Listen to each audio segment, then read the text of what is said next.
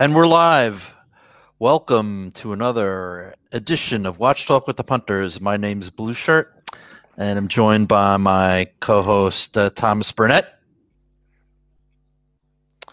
Good evening, everybody. Good day, good afternoon, wherever you are. Exactly. And our guest today is Bruno, a.k.a. B-Dev. Welcome, Bruno. Hi, everybody.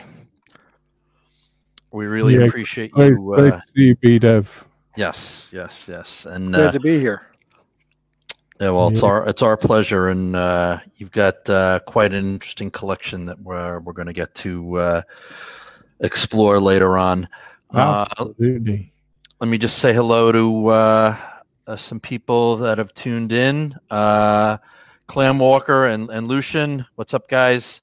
Yeah, how you doing, guys? How you doing? Good to see you. Megan Arthur, always good to see you. Hi, Megan. Maynard Joseph. JCB, what's up, pal? Good to see you. Forbin Colossus. Yeah, Forbin. Underachieving Watch Collector, always good to see you. Yeah. Owl 29. Owl. He was first today, and yeah, that's it so far. Abdul, got Abdul in the house, right? Yeah, Abdul. He I think had some company coming, so he's going to catch up on the replay. But he's always checking in. So it's always we always appreciate you watching, Abdul, and everybody. So Dodger, hello, how's it going? So you want to start off with some news, Thomas? Yeah, it's been a bit. I've had a bit of a break from watches, to be honest with you. We've had a bit of nice weather here in England, and been enjoying that. And we've got the Euro 2021 football on at the moment, so that's another distraction.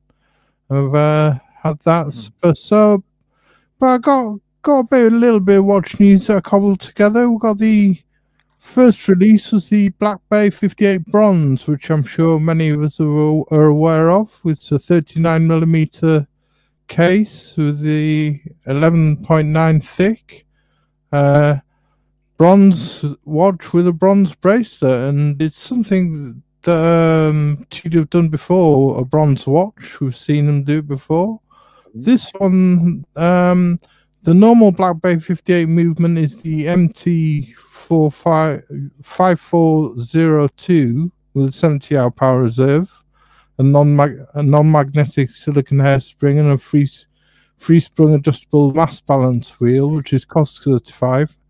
And the original 43mm bronze Black Bay used the MT5601 variant of this movement, used in the Chanel J12, again featuring a silicon hairspring, variable inertial balance, and 70-hour power reserve, which was cost certified.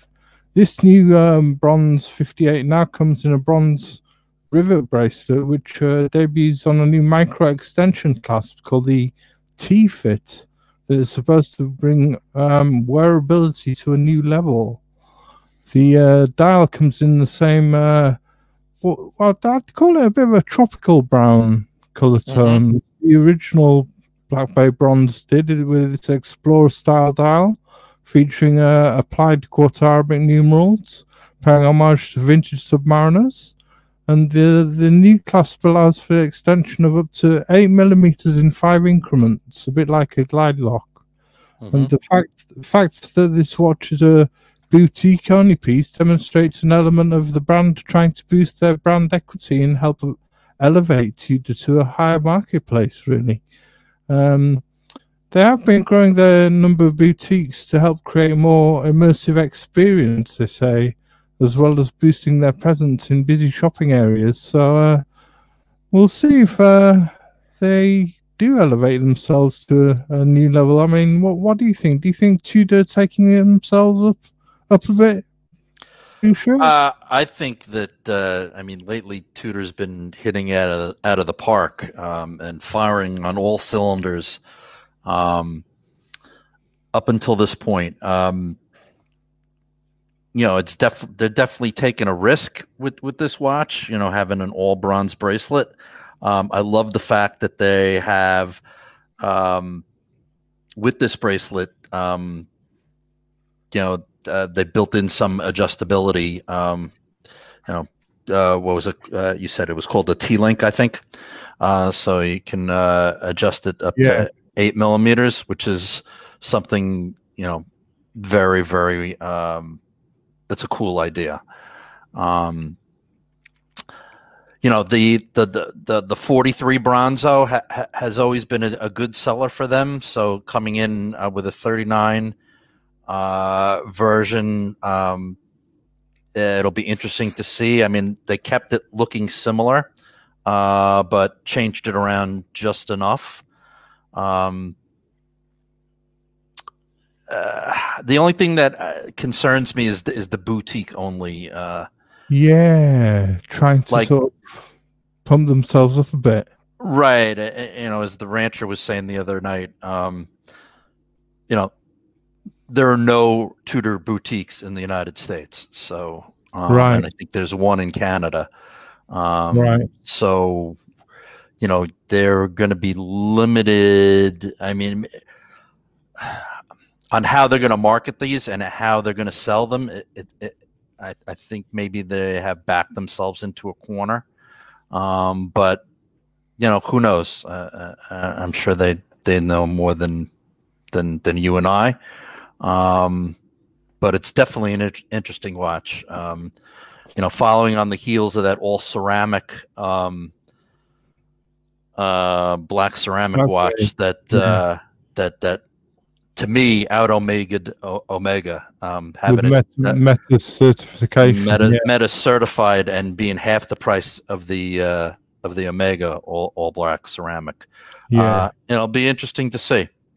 I was much more fan of the 43 millimeters brown dial, to be honest with you. I loved the brown dial bronze.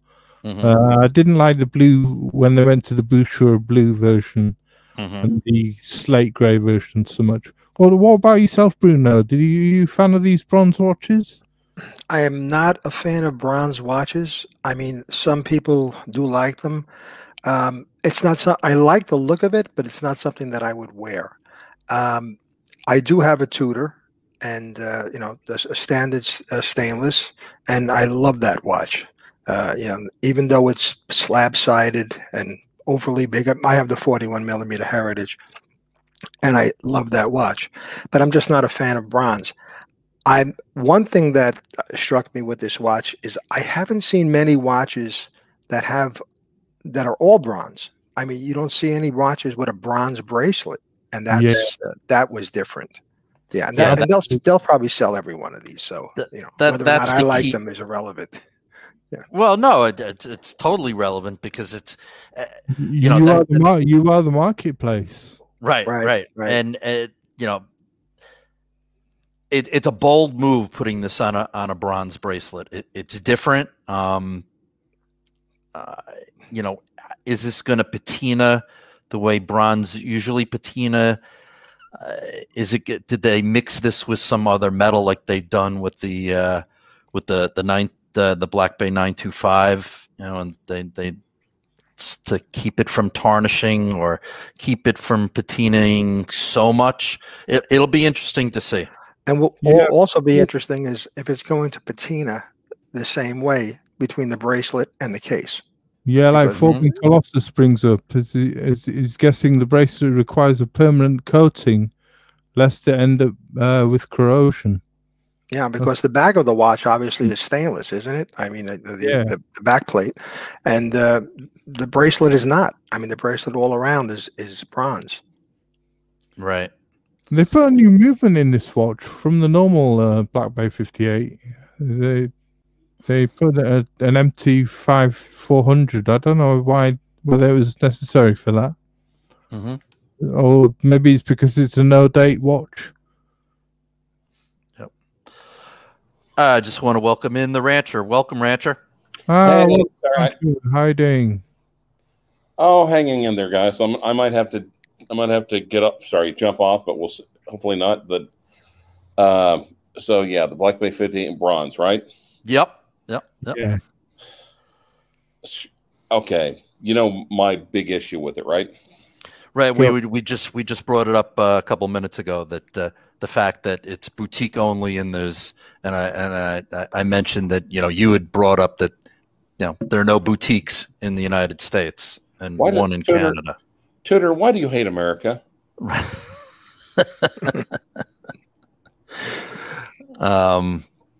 So, and we got Bruno B-Dev with us, Rancher. So. Hey, Rancher. How are Hey, you? how's it going? Good, good. I mean, there's so much about that. I mean, just it's just so freaking out there. I almost think you'd have to. I think you just have to. You'd have to pull the trigger if it was available. Yeah, just to try it, just to check the box. especially with that bronze bracelet. Yeah, and at the price. Yeah. I'm not a fan of it on the bronze bracelet, to be honest with you. I'd say no. It looks. I mean, I think Oris have done watches similar, haven't they? And they've not taken my fancy. And I think with their cotton candy watches they brought out, they had a sort of similar gold or bronze toned bracelet, but never taken my fancy. But the bronze on the 43mm bronze on the leather strap. Love it. They're Rolex's little brother, but they're not exactly Rolex yet. They're acting like they are. Yeah, maybe they're getting a little bit too big for their bridges. I don't know. It's a bold move. So, and my question is, if you take it off the bronze bracelet and you put it on the fabric strap, which looks fantastic as well, is the watch head and the bronze bracelet going to patina differently? That's a question I'd like to find out. Bronze has never really struck my fancy, but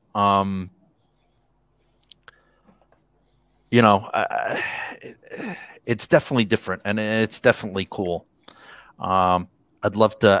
I've seen the regular 43 Black Bay bronze on fabric straps before, but I'm curious to see what this would look like. Unfortunately, now we have the Black Bay 58 Olympics because they now issue them in gold, silver, and bronze. There you go. Yep, there you go.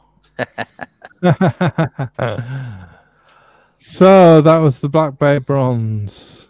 And we'll quickly move on to the next watch, which was the Frank Muller Scaphandra Tonneau Divers Watch. And easy for you to say.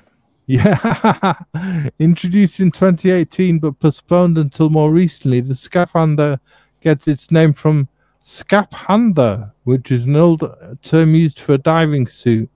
Since 2018, the Scaphandra has been facelifted and just reaches our stores. And looking at the watch, it instantly reminds us of Frank Muller's current style and that of Richard Mille. The tonneau case, despite being a style invented by Cartier in 1906, became Frank Muller's signature design during the 90s with the Sintra Curvex model, and was a very popular design at the time and became recognized and associated with the company ever since. Available in either steel or titanium, the Scaphandra has an open work style, and this may hinder legibility, but is a very modern style for some sports watches. With its case and shape and in a rotating bezel, though, this sports watch does have something about it, and priced at around 15,000 Swiss francs, is venturing into the Hublot Big Bang marketplace for people who like something quirky, I reckon. Powered by the FM 2800 SK movement, which is basically an ETA 2892, which is quite reliable and easy to service. Right. The main feature of the watch, though, comes from how Frank Muller matched a rotating bezel with a tonneau case. This rather complex elapsed time diving bezel, which is rotated with a pair of pushers on the side, on the left-hand side of the case. The pusher at 8 o'clock advances the bezel 1 minute increments, whilst the pusher at 10 o'clock does the same in 5-minute increments. And in the middle of the pusher is a lock button that disengages the adjustment mechanism, preventing unintentional movements of the bezel. The main question is anyone really going to dive with this watch? And Right. And that's probably a no. Back in the day, Frank Mueller was hot. Exactly.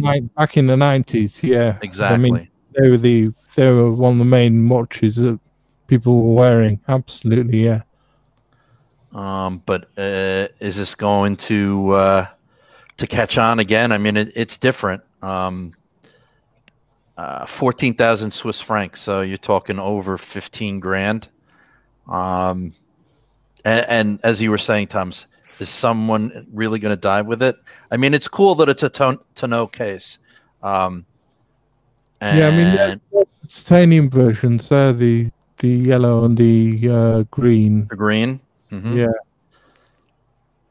Certainly. Well, if you ask a Marine what Army stands for, they'll tell you it stands for Aren't Really Marines Yet. What do you reckon? I kind of feel the same way about the watch. I kind of want to like it, but at some point, it's even worse than getting a Lachute original Pinot Reserve instead of Lange 1. Mm-hmm. What do you reckon, Bruno? Have you got any? Sorry, Rancho. Go ahead. I interrupted your flow. Well, obviously, this is a watch I will never own. As far as diving with it, I don't know how you're going to turn that bezel. Also, it's only 100 meters water resistant. It is what it is. It's an acquired taste. Some people are going to buy it, but it's not something that I would ever see in the future for me. That's for sure. Oh, that's fair enough. Let me just interrupt here and welcome some people that have joined us. ID Guy, welcome, my friend. ID Guy. Donald, Foreman Colossus, Justin R., Philip Savage, Mr. GMT, Orange Hand. Always good to see you, my friend. Hi, Orange Hand. Good to see you. Thank you for joining us. An interesting watch, Thomas, no doubt. Does this put Frank Mueller back on the map? Interesting question. Yeah, I mean, it's having a budget jab at Richard Neal, isn't he? And he's also going for that, like that Hublot sort of marketplace. Mm-hmm. I mean, there'll be people out there who can afford them, who can afford to buy them to put in their collections, I would imagine. Or maybe want them as a fashion piece. But I don't know. It's a very specific niche in the market. They're too rich to afford a Casio. They're too poor to afford a Richard Mille. Yeah. And I don't know. I just don't know. And you would think that I'm sorry, Thomas, but if they're really going for a diver, you would think it would be more than 100 meters. But sure, absolutely, with all this technology in the bezel action, right? But like Megan says, and JCB, it's a trendy, fun watch for those who perhaps like the Richard Mille look. But $15,000 nearly, it's quite expensive. Yep. Welcome to Maison One and Shot in the Dark and Design Atelier. Jason, thanks for joining us, man. We appreciate it. Yeah, Daniel Katz. Good to see Daniel. So, done this one. We'll quickly move on to the last bit of news I have, which Sure. is the Anton Suhornov racer jumping hour GMT. And Anton Suhornov is best known for impressive desk clocks, the most recent of which features a triple axis tourbillon within a metallic flower. He's just unveiled his first wristwatch. This is inspired by automotive gauges, called the Racer Jumping Hour GMT. It's an inventive take on the dual time zone wristwatch and boasts a double retrograde display along with the jumping hour. Once having worked in Konstantin Shakin's workshop, the novel design of this watch is understandable, and this has also an automotive design really well with several elements, including the little canopies over each retrograde display. The race is more complex than it looks, as the time display module has many parts as an entire chronograph movement, although the base movement is a no-frills workhorse 2824. The two retrograde dials at 8 o'clock and 4 o'clock show the 12-hour and 60-minute displays, and the seconds lie within a narrow horizontal window which has a 20-second scale, which of course repeats 3 times a minute. Above the seconds track is a second time zone, which comes in the form of a jumping hours on a 24-hour scale, and at 6 o'clock within the circular aperture there's a date readout. The dial comprises of 27 parts and has a central section in ruthenium plated brass and finished with arching hobnail guilloche that varies in scale from top to bottom.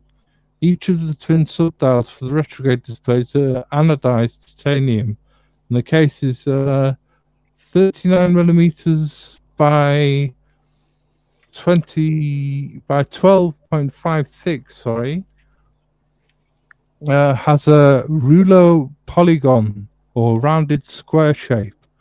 And Anton Suhornov says the shape hints at the aerodynamics and streamlined lines found in high-speed cars. So it's definitely going for an automotive design with this watch. Absolutely. I quite like it. I quite like the retrograde readouts on the either left and right.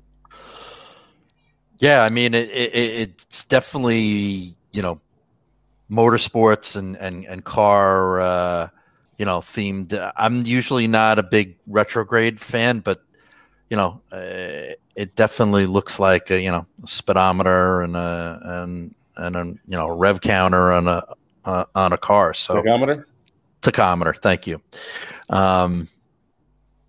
It's cool. I like it.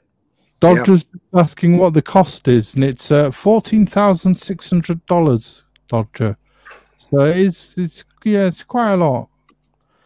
So it's got a ETA 2824-2 combined with another module. With a module. It's limited to 20 pieces, so they're available direct from Anton Suhornov. What do you reckon to this, Bruno? You're an automotive guy. You're into your cars. I think it's a great looking watch.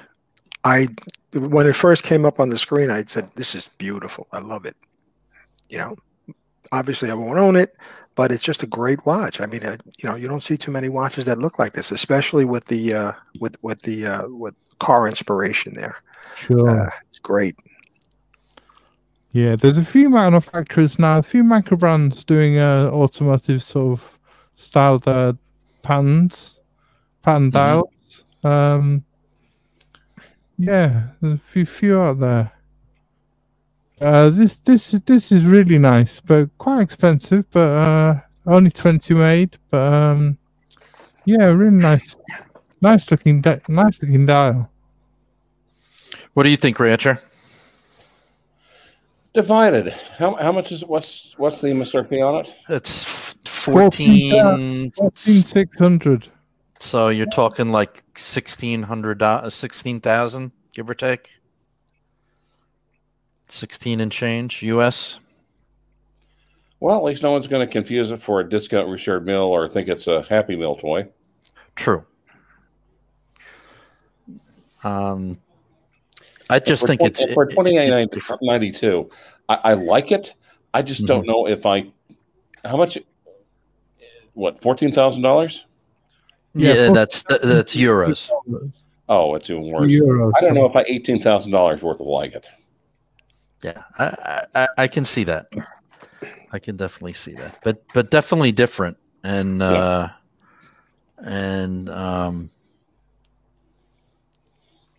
just like I said, I'm not a huge fan of retrograde, but this is kind of cool, and very very different. Again, you're right. I don't know if it's worth the money, but no, it's different. It's different. Well, I am a fan of retrograde, but I still agree with you. Yeah. Want to welcome in Mark P. Good to see you, my friend. Thank you for joining us. Good to see you. Yeah, a lot of our friends are here. It's always good to see everybody, and we thank you all for joining in. I brought one to the table just because, as everybody knows, I'm a big Breguet Type 20 fan. Oh yeah, there's a Breguet release, wasn't there? So there was a Breguet release. And where am I? There we go. Okay. So it's a Type 21, the 3815 in titanium. So it's a really, really good looking watch. In a metal that I really would love to get a titanium watch at some point. I've always been intrigued by the metal because it's so lightweight.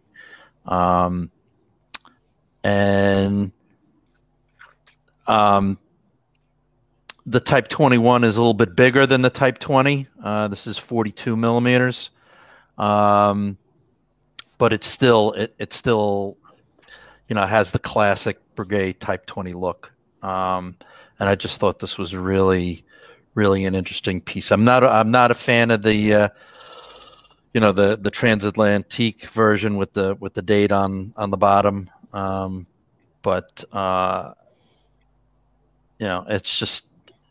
it's a beautiful watch, and I at some point I really want to add a Type 20 to my collection. But this struck me as a really good looking chronograph, and it's just under 15 grand. So of course, yeah, and limited to 250 pieces. Of course. Yeah. You can't say no to a Breguet though, can you? No. If you just go back up to that picture, the first picture, the first one, sure. Yeah, the one you were there. Sorry, the second picture. Come on now, my mouse is not that one. Yeah, that one. Now the number 4 has been bugging me because it's not lined up properly. Right. It's the back, the top of it, the top half and the bottom half don't seem to line up on the 4. It's just as we know, it's not the cash grab, but it's kind of a lazy cash grab. It's a little the fact that he even has a 4 on there, I'm surprised about. Just a little niggly thing that got me about it. That. What are you? Are you a chronograph guy, Bruno? Or you a Breguet guy? I like chronographs. I've had, I have some now, and I've had them in the past. Breguet, they're great watches. The odds are I'm probably not going to own one, but it's not that I wouldn't pursue one. It's just that my tastes are a little bit on the lesser expensive side for practical reasons. But I do like this watch. I'm not a fan of the red orange. If it was your basic white, which is kind of blah, but it would be a killer. But And the green, forget it. I just don't like it at all. Yeah, I'm not a But, fan of the you green can't. either. How could you not like a Breguet watch? Whatever it is. But like everybody has their tastes, and if it had white, numerics, I would like it more. And but I just wouldn't be on a path to buy one because it just doesn't fit my lifestyle.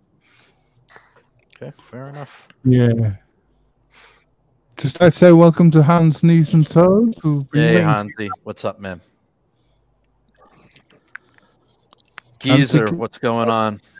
All arriving. All right. So, any other thoughts on the Breguet? I just love to. I can't wait. I would if somebody gave me one, I wouldn't say no. Let's yeah, absolutely. I'd love to get a Breguet at some point, but as Bruno says, it's the money, isn't it? It's sure. I mean, it always comes down to that. All right, so we'll say goodbye to the Breguet, and welcome Bruno, or B-Dev as we all know him. Right. Yeah, B-Dev. You're well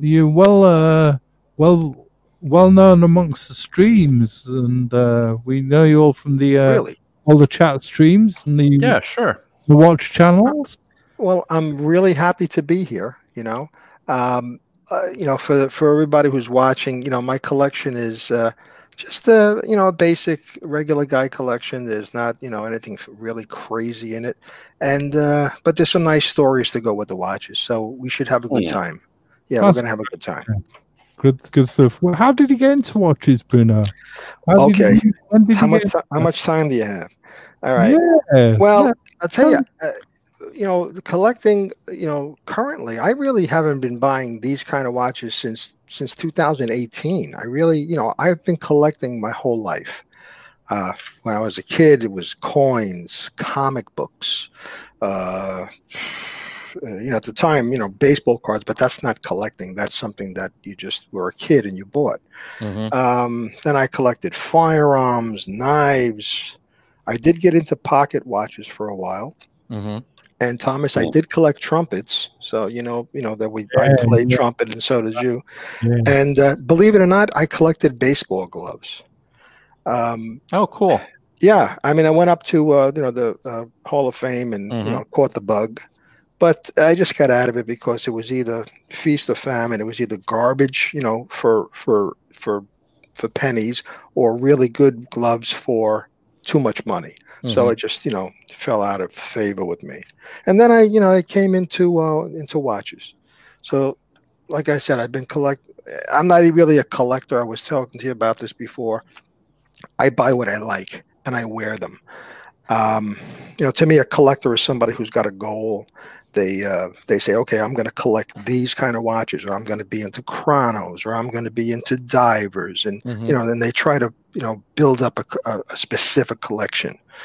A lot of the people who are into watches and are watching this, and they just buy watches they like. And really, when you see my collection, you'll understand that I don't collect anything specific. It's just what I like to wear. I try to not have the same kind of watch more than twice. And when we get through them, you'll understand.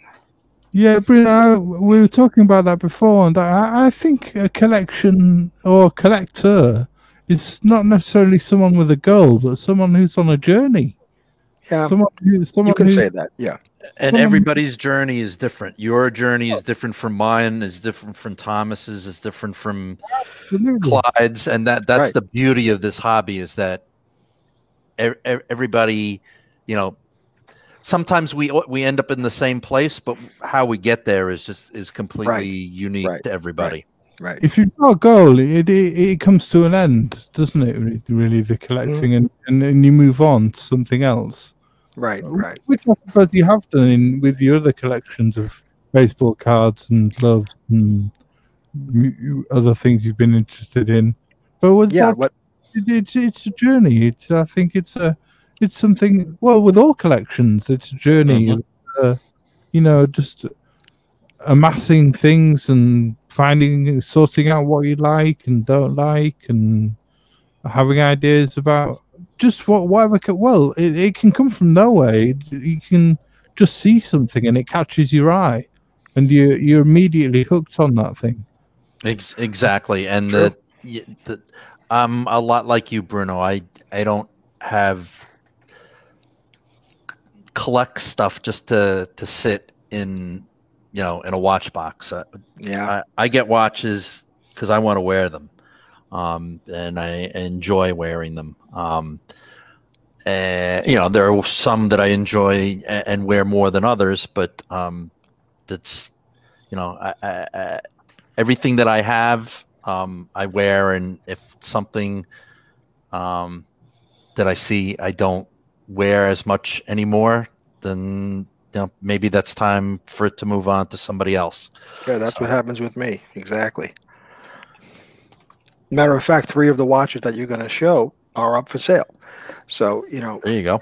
Yeah, things change from week to week. You never know what's going to happen. Yeah, well, let's kick off with some of your watches. Sure. All right, and we'll start with number 1. Everybody should have one Seiko, and that's mine. Mm-hmm. And believe it or not, that's just your basic turtle. I've had some Seikos in the past. I had a baby turtle, and it was just too small at 38. This one is 45, and it's just too big. For me, I mean, it's not a big watch, but I just don't like wearing something more than 42.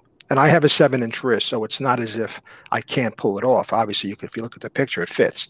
And this one is on its way out, so somebody will be happy when they buy it, because I just don't wear it. I have so many other watches that I wear on a daily basis that it just sits, because if I'm not going to wear it, it's got to go. That's the way. Gotcha. That's the way. Okay. But it's a good watch. Did you ever have an SKX? No. You didn't? Okay. I'm not into that shaking that watch. No. The Seiko Shuffle. Yeah. Oh, actually, no. I shouldn't say that, because it wasn't an SKS, but I did have a Seiko from the 80s or the 90s that had a 7S26. Yep. And yeah, you had to shake it and everything like that. And it didn't keep it too long. It wasn't that accurate. It was used, obviously, and I sold it off. But I did have it. I did have a few. I had other Seikos that I can't even remember. I think I had a chronograph Seiko and others, and I just, I might have had 4 or 5 over the years. Gotcha. But this is the only one I have left. And actually, everything lines up on this watch. There you go. I'm always contemplating if it's a fake. I don't know. Which is always a shock when it comes to the Seiko having everything lined up. It's a great watch. If I don't sell it, fine. I'll keep it and I'll wear it. There you go. I don't care. But it is a good watch for what it is. Yeah. Let me just welcome in Dan Radke. Good to see you. And Bobby Smith. Thanks for joining us, guys. I had an SKX, a 009, and I experienced it. I couldn't. I soon got tired of having to shake the move, non-hand winding and non-hacking, and I moved it on, but I got to experience it, and it's an iconic looking watch. So and this one is similar. This is more the size of my my Seiko King Turtle, which is also a 45 millimeter. And it even though it's a big watch, it sits well on my 7.5-inch wrist, because the lug to lug isn't that no, it's small. I think not it's 40, that long. I think it's about 47. Yeah. But the one thing that I don't like about this watch, well, is not that I don't like it. It's just it's hard to put certain straps on this watch, because the pins, the spring bars are very thick. All right.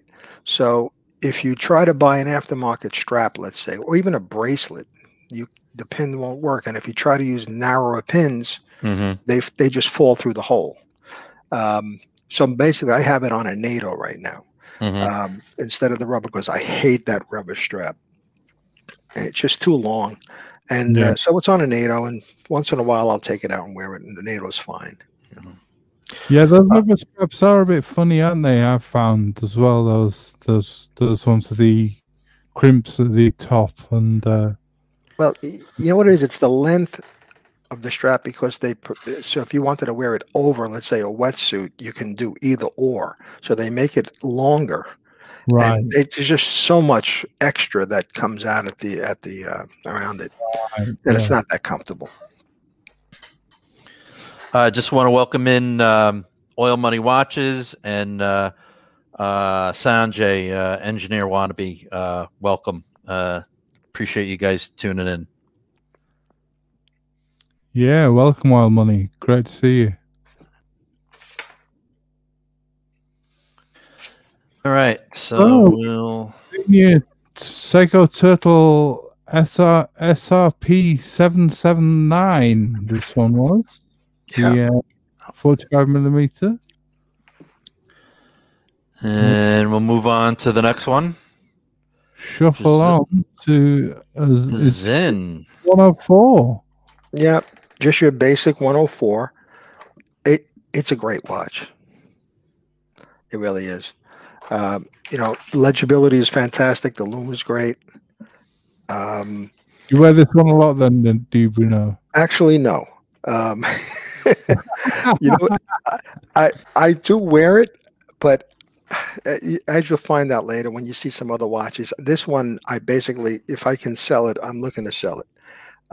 Listen, I'm not saying that so the people on the chat, oh, I want to buy you what? No, that's not what I'm doing. I'm just it's something that I have an Oleg and Voss that I bought that I wear more. And to me, it's redundant to have both, plus I have, as you'll see later, I have a Hanhart. So, I'm like, what am I wearing more?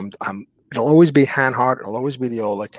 Right. So why is the Zen just sitting in the box? So that's, and I know that if I want one in the future, I could always get another. Right. Of course. Yeah. Yeah.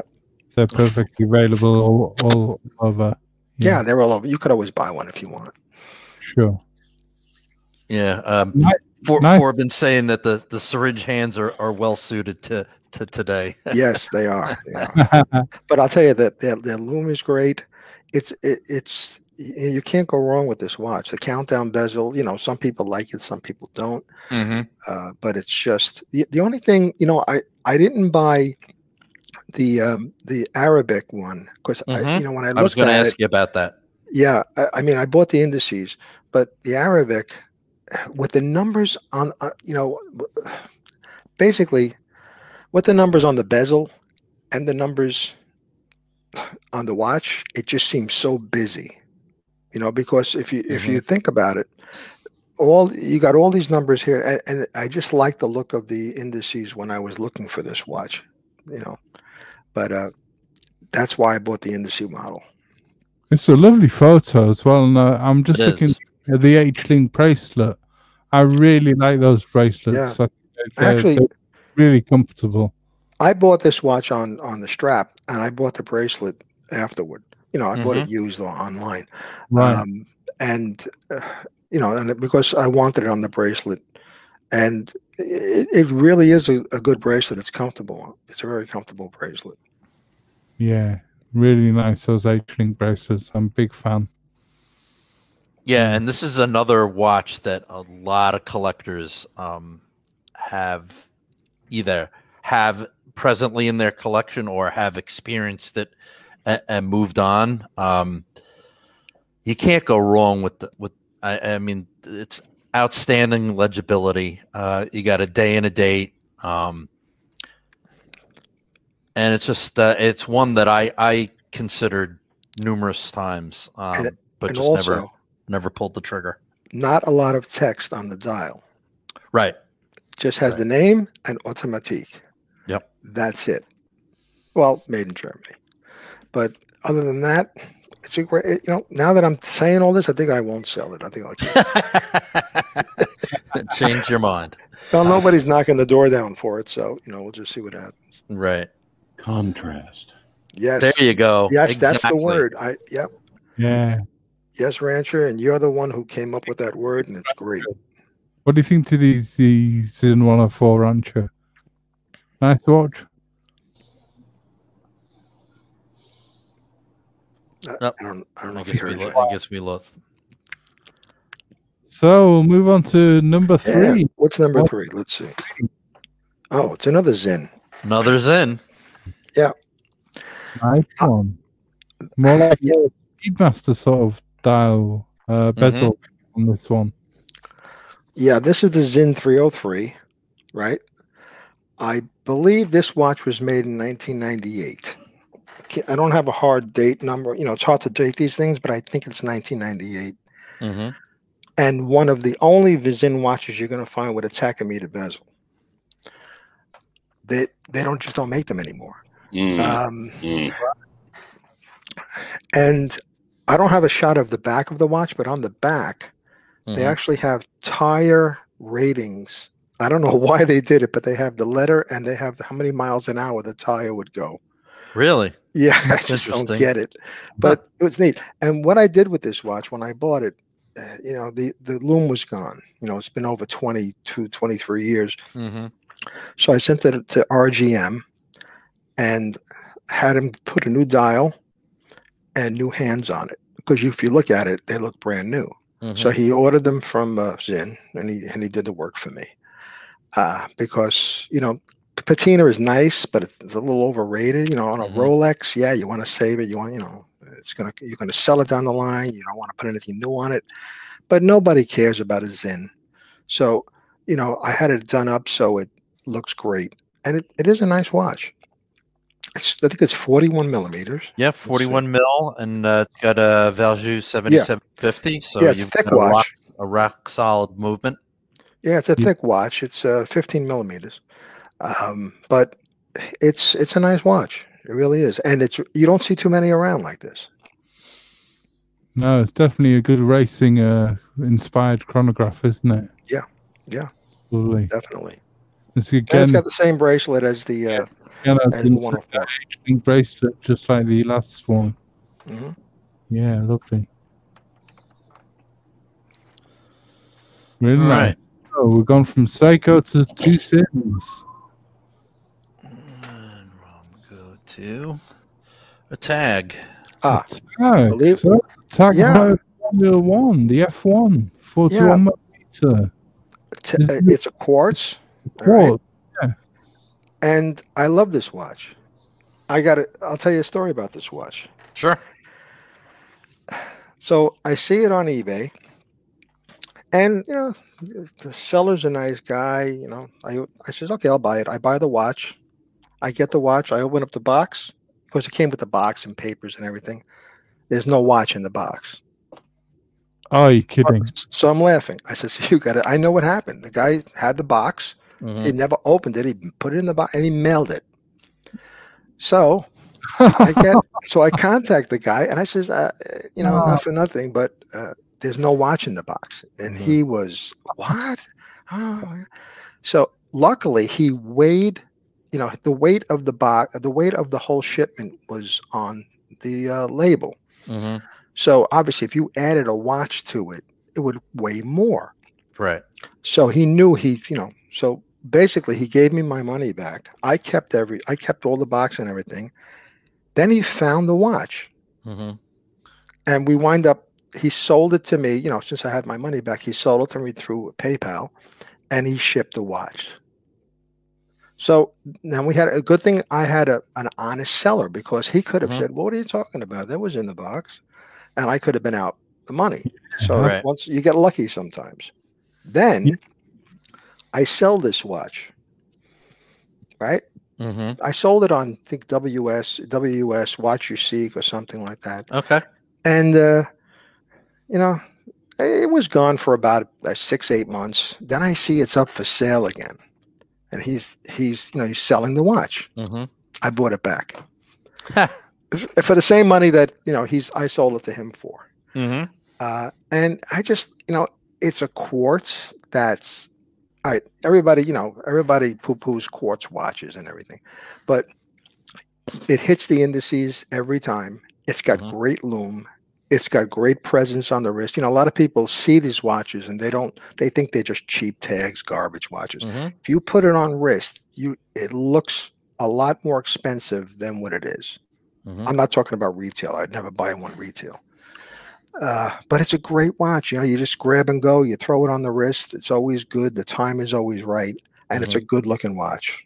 I do like it. Yeah. I remember in the 90s and the 80s, I think it was a Tag 2000. Yeah, I used to have those. It was a great quartz watch, and I used to love that watch. It was a great looking watch, and that was a quartz as well. But again, like you say, it looked like a more expensive watch. Yeah, when it's on wrist, looking at it in the pictures, you really can't appreciate it. When I first started collecting in 2018, I bought a lot of older Tag watches. I don't know why I got into Tag. I can't remember why, but I must have had 17 of them. 2000. Well, there's a lot of reasons. It could be forceps at birth. It could be childhood trauma. Yeah, right. I knew I'd get a lot of crap pharmaceutical use, because of Tag. But I'll be honest, to learn about watches, and it was great because they weren't that expensive. So I had 2000 series, 4000 series. I had 6000 series. I had then what I did was I sold off a lot of those tags. I bought a Monza. I bought a Panamericana. I bought a three-hand Carrera that was an auto. Wow. I had a Monza that was an auto. That was good. It was a small seconds. Oh, I got a Monza and I gave it to my dad. One, not a chronograph, but just a small seconds one. Gorgeous. Yeah, I had a cushion case. It was a good watch. Yeah, and had an Indy 500 chronograph, which was a nice watch. And I had an F1 Gulf edition, with the livery, Gulf livery. Yep.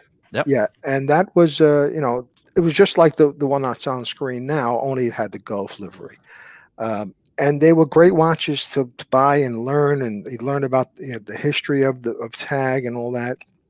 And then I fell out of favor with them, and I sold them off to buy other watches. And I only have 2 Tags left. I have this, and I have a Monaco, which should be coming up soon. And so this is a great, grab and go watch. I wouldn't call it a beater watch. I have a picture of a beater watch later, and but this one it's just a good watch. It's an honest good watch. Yeah. Great starter piece. Yeah, and like you said, for a grab and go. Yeah. And I love the steel bezel. That's what does it for me. You're right, because they do have other variations of this watch that I just don't like, but that steel bezel with the black dial and the actual Tag logo in green and red instead of the monochrome look. Yeah, that's what does it. It's a nice touch. This has got a good point. People got into Tag Heuer because their adverts were everywhere. Yeah, they're all over Formula One and. Yeah, that's another thing. About why they call this watch a Formula One when it's actually a diver. I just don't get it. Yeah. Last I seen, Formula One cars don't race on the water. But, exactly. I guess it is what it is. Yeah. I just want to say thank you for popping in, Sanjay. We appreciate it. Engineer Wannabe. Always good to see you.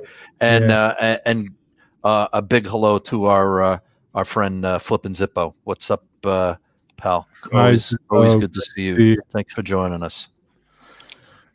All right, so we'll move on from the Tag to the Tudor Heritage Black Bay 41.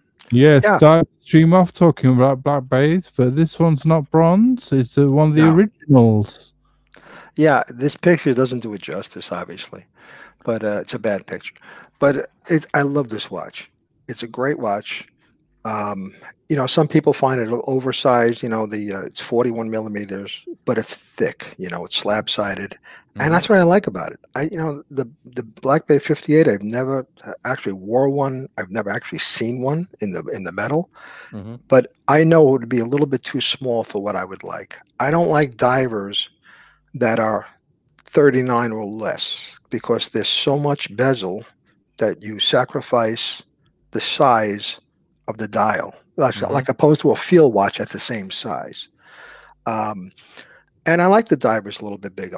Like this is 41. I think it's perfect. I wish it was a little thinner, but it is what it is. It's a great, when you put it on wrist, it just feels good. It's a good watch. I like it. Yeah, I mean, it's a stalwart watch, and it's a favorite of many people. I mean, the original Black Bay 41. I mean, it's a size that's goes in between the larger watches, the sort of 44 watches, and that 40 millimeter watch or 39 watch, and it's a middle ground, isn't it? I think. And it's a lovely sized watch, not for everyone, obviously, because the 58 is very popular. But I think I could carry off a 41 millimeter Black Bay for sure, quite happily. Yeah, for sure. Yeah, beautiful watch, lovely. It really, it really is. It does everything really well. I just. It's a great everyday do everything kind of diver, and you know what, I'm like you, Bruno. The thickness doesn't really bother me. It sits on the wrist well, and it's another. Well, it's the foundation of what modern day Tudor is. So it's a fantastic watch. Yeah. Sorry, I was across the room where I heard you say the thickness doesn't bother you. We're in a time. So, but yeah, just a fantastic watch. So we'll move on to the next one. Let's see what that is. Oh, Wenger Quartz. Yeah, 38 millimeter. This one, so it's slightly than the Black Bay. I bought that. I had a Wenger. Let's call it what it is. Right.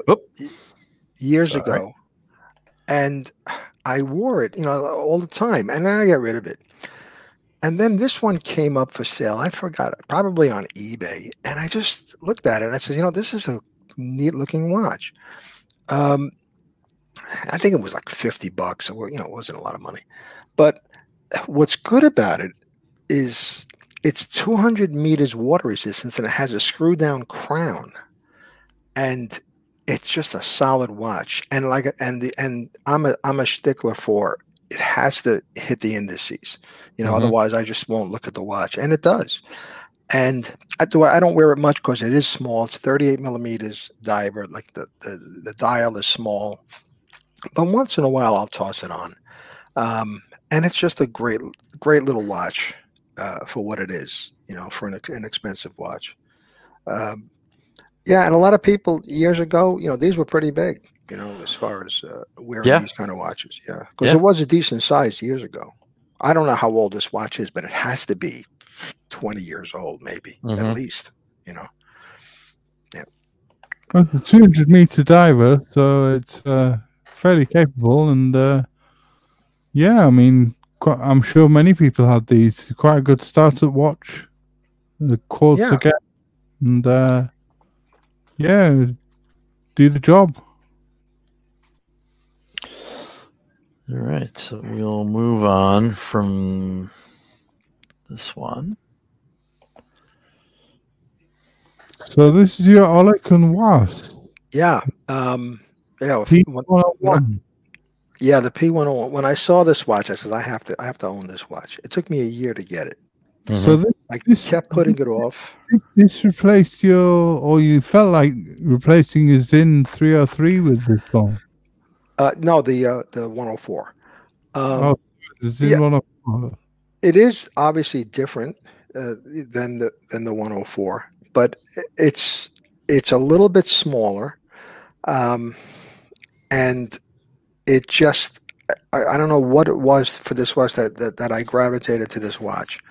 You know, in pictures it looked great. I do like it. I wear it a lot. It's but in in the metal when you have it on, the legibility is good when you're in good light. Because of the dial and the indices not being white, it's hard to tell on this photo, but they're more of a yellow color. The legibility suffers. Let's call it contrast.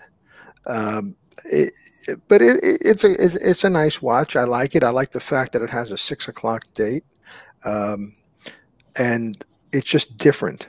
It's very different. I love it, Bruno. I really like it. I love that pointer seconds hand. I love that. It's unique. I love the different colored hour hand from the minute hand. I just love that. The sort of slate gray and sort of brownish dial. I love the bracelet. The bracelet looks nice. Is it like a beads of rice? It is a very nice bracelet. The beads of rice. You got to love that. The whole watch, the whole package looks great. I would have swapped it for the Zin 104, definitely. Yeah, and it's not really an expensive watch, compared to other watches like it, and it just does. I like the bezel also being 1 to 12. More practical. I could just change time zone if I want. You just turned it and you got a GMT there. It is a good watch, it really is. Yeah, really nice looking piece. They could make a better clasp because it's just a basic stamp plate. You can't see it. I don't have a picture of the clasp, but if you went on the website and it's just it does its job, but for a watch that's around $1,200, they could do better on the clasp. But you put it on, you put the clasp, you don't see the clasp a lot. It's not really that big a deal, but you just want to get the most for your money. Nice. Yeah. All right. So we'll move on.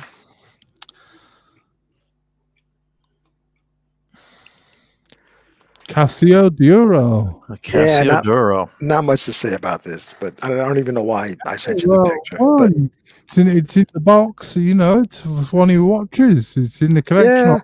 Yeah. It was an impulse buy. I don't know. I went on Amazon and I just dropped the money down for it. You know why? I heard that the new ones are not going to have the Marlin on it anymore. Correct. Or whatever that is. So I says, I like that. Even though I don't own the watch, it looks great. So let me buy one. And I like blue. And it's a great watch to grab and toss on the wrist. And if you want to do something outside or you want to be by water, and it's great. And plus it's a 200-meter watch, so if you want to swim with it, you can. Obviously not with that strap. That's gone. But it is what it is. It's just a Casio Duro. It's quite a big piece as well. It's 44 mil. It is. Like the Seiko Turtle that you say you're getting rid of, which is 5 mil.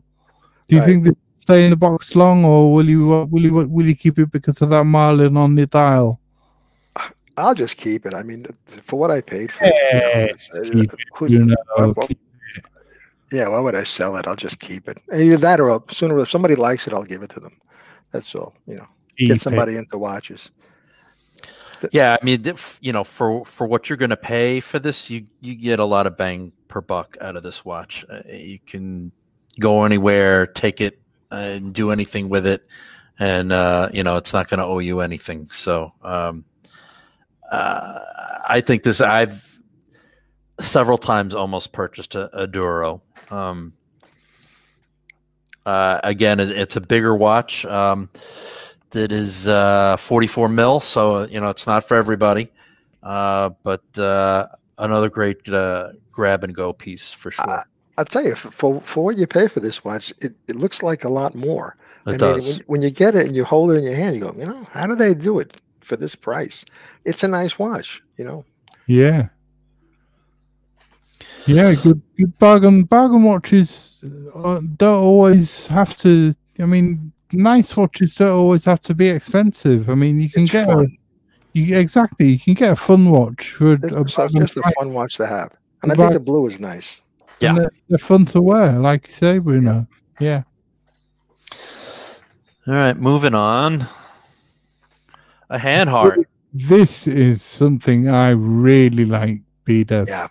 Gorgeous. This is a great watch. Really nice watch. A hand heart chronograph. Tell us about this one. When the minute this watch appeared on the website, I ordered it. I just loved it. I mean, I've always loved the hand heart, this look, but when they came out with this one, because they have others that they make, but this is the actual true Type 20 that they made. I just went on the website, put in my pre-order, and I got it about 6 weeks later because they had to import it. And I don't regret it a minute. It's hand wind, which keeps it thin. For a chronograph, 14.4, no, 13 point something without the bund strap. With the bund, obviously, it brings it out to about 14 and a half. And the bund is great because it's not thick and oversized. It's a beautiful leather.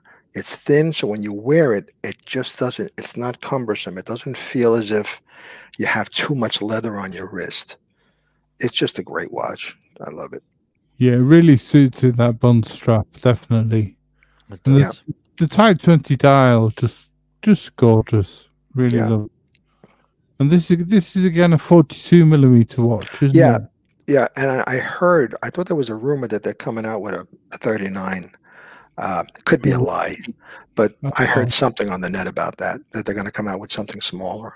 No, you want this one, B-Dev, definitely. Oh no, listen. When it comes to chronos, larger is better, only for visibility. I mean, you want to see the dials, unless there's a small watch with large dials, but for the most part, smaller chronos, I can't even see the, Yeah.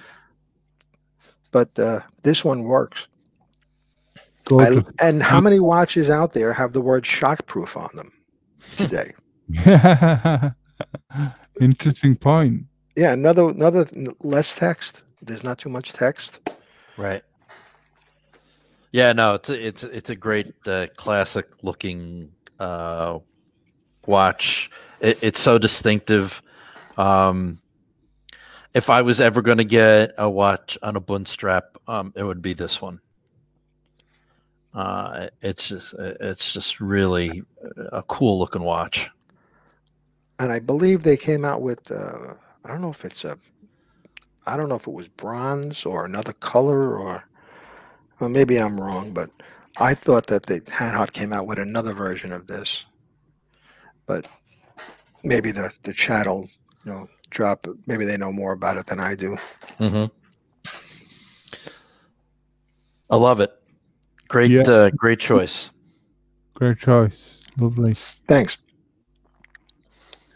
Another great choice of this one. I know Blue Shirt's a big fan of this watch. Yeah, it's the 36mm from like 2002, so it's the 114270. So I have one Rolex, and this is it. I'm not. Correct me if I'm wrong, but I actually think that may have been the surprise fuck off watch of 2018. It certainly was. Oh yeah. And the newer watch, obviously, if I had a choice between what just came out and this, I'd definitely go for the newer one because of the movement and the fact that the numbers are loomed. But this is, I don't wear this watch much. Only because I really don't have too much of a reason, because with COVID being what it was and is, you're not getting out as much as I used to. So it just, I just don't want to wear it out as much as possible because obviously you see the other watches that I have. But once in a while, I'll put it on and I'll wear it, and it never fails to impress me when I put it on. It's just a good watch. How could it's iconic. It does everything well. It's an icon. Yeah, and the 36 millimeter size, a lot of people, they compare it to other 36 millimeters, but because because of the lug width being 20, it just makes it feel a little bit bigger on your wrist because of the size of the bracelet as it tapers down. Another 36 millimeter watch with, let's say, an 18 millimeter gap with a leather on it would look small. But this watch presents bigger on the wrist than most average 36 millimeters. And like I have a 7-inch wrist, it's not a problem, Right. Not small by all, It's probably on the lowest I would ever go, but I wouldn't go any lower than 36. But it is what it is. It's a Rolex. Yeah. Now, do you ever look at it and say, God, I wish this was two-tone? You know something? I thought about that just before I logged into this live stream. No. No. But I'm not opposed to two-tone. I've had, watches in the past that were two-tone. I would wear one. I wouldn't care. But, as far as the Rolex goes, I wouldn't buy it now. If I had a choice between the two-tone and the steel, I'd buy the steel. But if I had a two-tone watch that was like vintage, like some of the tags I had, I'd wear it. I wouldn't care. Yeah. It's what you like. It's what the person who's wearing it likes. Not, not what somebody else, perceives what you're wearing. Absolutely. I've all you guys know, I've been a big proponent of, this watch. More so for my sake, the recently discontinued 39 mil version of it, but it applies equally for the 36 mil. It's boring, but it does everything so well. It's a nice boring. Yeah, it flies under the radar as opposed for a Rolex, and it's really as close to a perfect watch, in my opinion, as you're going to find. And older ones in good condition are a rare find, and are a true find. It shocked me that they went back to 36, but no. Yeah. Hey, true. You know what? People were clamoring for it, so but I just I enjoyed the time I had with this watch, and it served me very well,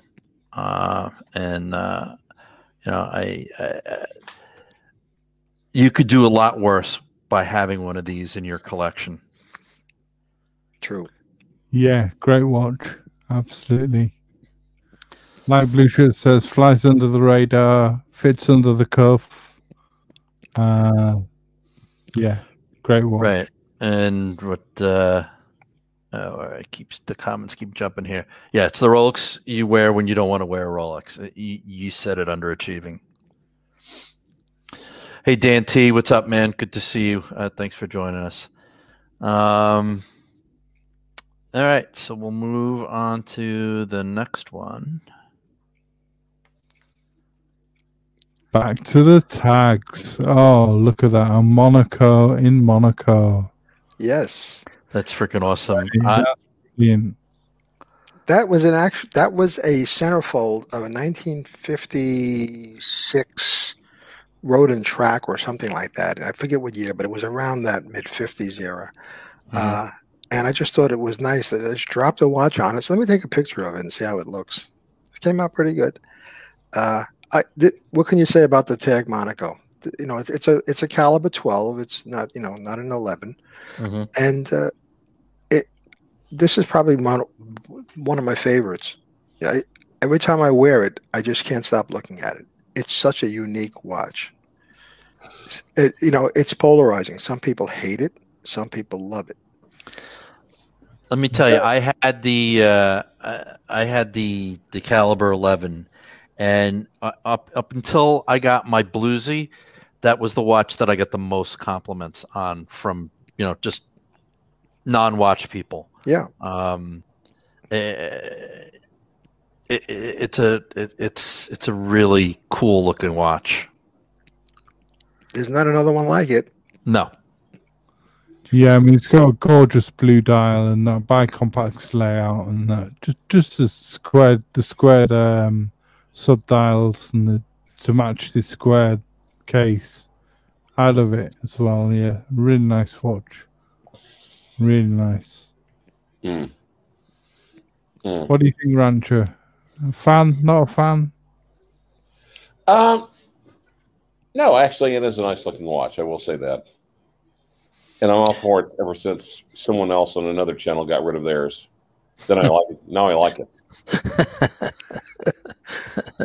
And this, even though it's a 39, I mean, square watches, as I'm sure most of you know, wear a lot bigger. Yeah, it does. And because it's not overpowering, but you think, it's a 39. It's not going to be that big, but it does. It wears more like a 42 or a 43, being that it's square. But a cool watch. Well, since we're discussing the size, I have it here just to give you an idea. If you measured corner to corner, okay? I don't think anybody ever did this. Let's see. It measures 52 millimeters from tip to tip, corner to corner, point to point. So, it is quite large. But you mean if you measure it like you measure a TV? Yes. Okay. Yes. 52 millimeters from tip to point to point. But, when you wear it, it's like wearing anything else. I mean, it is a thick watch. It's not too thin. Let me see here. Yeah, it's kind of thick. But it is what it is. Yep. And I do like it on leather rather. I never wore it on a bracelet, but I've seen it, and I just think the leather just works. It just, for some reason, it focuses your attention onto the watch itself and not the bracelet. The bracelet, I believe, takes away from the shape of the watch. Yeah. So yes, this one, when it's then that's actually a dark blue band. It's not Right. black. Right. It's just a great watch. I like it. Yeah, it's awesome. Can you tell us what cars are in the background? What's that? Can you tell us the cars that are in the background? No, I don't know who they are. Well, the red one is a Ferrari, and the green one's got to be British, because those were the colors. Italy was red and British was green. So that might be a van wall in the front. I don't know. In the back, it's obviously a Ferrari. Who's driving? You got me. Don't know. Can't see their faces. There you go. There you go. But a great watch, Bruno. Well, really well nice. done. Let's see. So Little Boulevard. Boulevard, 25 millimeter Boulevard. Tell us. Yeah, about that was my dad's watch. He passed years ago, and I inherited whatever watches he had. He wasn't a watch guy or anything like that. He just wore some watch. Now, 25 millimeters. Imagine wearing that today. I actually had it serviced, and it works. I had it redone. And I didn't want to. I brought it to a watch guy. I told him, "Listen, I just want you to put a crystal on it, and that's it." He says, "Okay." When I got there, he said, "Oh, I reworked it all for you. You needed it. You owe me $120." I says, "Okay." What am I going to do? Say no? So he took it all apart, cleaned it all out. He said it was very rusty inside, and it works. And I'm sort of glad he did it, because it does. It's operational now. It works. Will I wear it? Nah, but I just have it as a keepsake. And it is a 14 karat gold case on this one. But that's lovely that you managed to get it working again. That's really nice. Yeah, and sentimental value of this watch, you can't put a price tag on that. No. That you just, but the fact that you got it running again, And it's it's a little piece of your father. So that's Right. that's so cool. Absolutely. Yeah. I just want to welcome in a couple people that have just joined us. Yeah, Bill. We got Dr. Bill Sanders from Watch Outside. Bill, if you want to join us, I'll drop the link. Happy to have you. And our good friend Howdy from Texas. Good to see you, my friend. Howdy. Thanks for joining in. I'll pop the. Now, Howdy from Texas was asking, what's the lug width on that Bulova? I think it's 16 millimeters. The watch band is just too oversized for the watch. It should have a more of a taper to it, for it to be right, because the watch band is almost as wide as the watch, but it is. I believe it's 16 millimeters. I don't know for sure. I mean, that's a small watch. I mean, when would your dad have been wearing this? I mean, would that have been the 30s or? No, it would be in the 50s. 50s? Yeah, I believe this was probably from the 50s. Right. I don't know when, could be early 60s. Who knows? Yeah.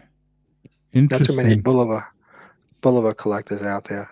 No, you'd be surprised. No, I mean on the chat. I meant on the chat. I'm sorry.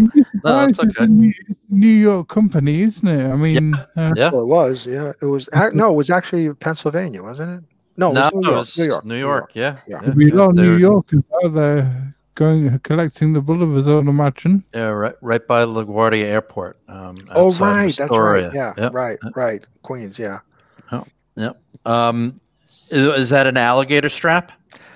Well, I don't remember. I don't have the watch with me. It's in the vault. But I believe it's not a real. If it is, it's not real. It's just embossed. Probably. Yeah. I think it's like a Hirsch strap or something like that. I bought for it. Rancher, you have some vintage Bulova in your collection, don't you? I can't even remember what the vintage I've got in my collection, but that is actually a really nice looking watch. It is, isn't it? Nice and clean. Your dad evidently took care of it. Yeah, and, actually, the crystal is new. That's why it looks so good, because the crystal was all yellowed. So I had him put a new one on. But on the other hand, it was still stayed intact because there's no. Yeah. You know who really needs to be a branded ambassador for Bulova, but no, sorry, we're not going to go there. No, we won't go there. Lovely watch.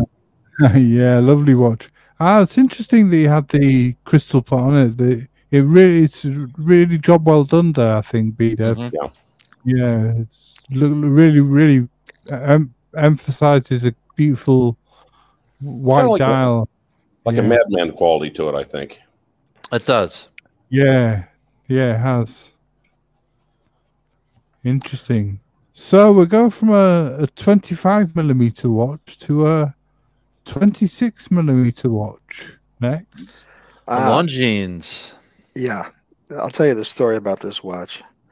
In 1949, my mother bought this watch for my father for their engagement. Oh, beautiful. Oh, nice.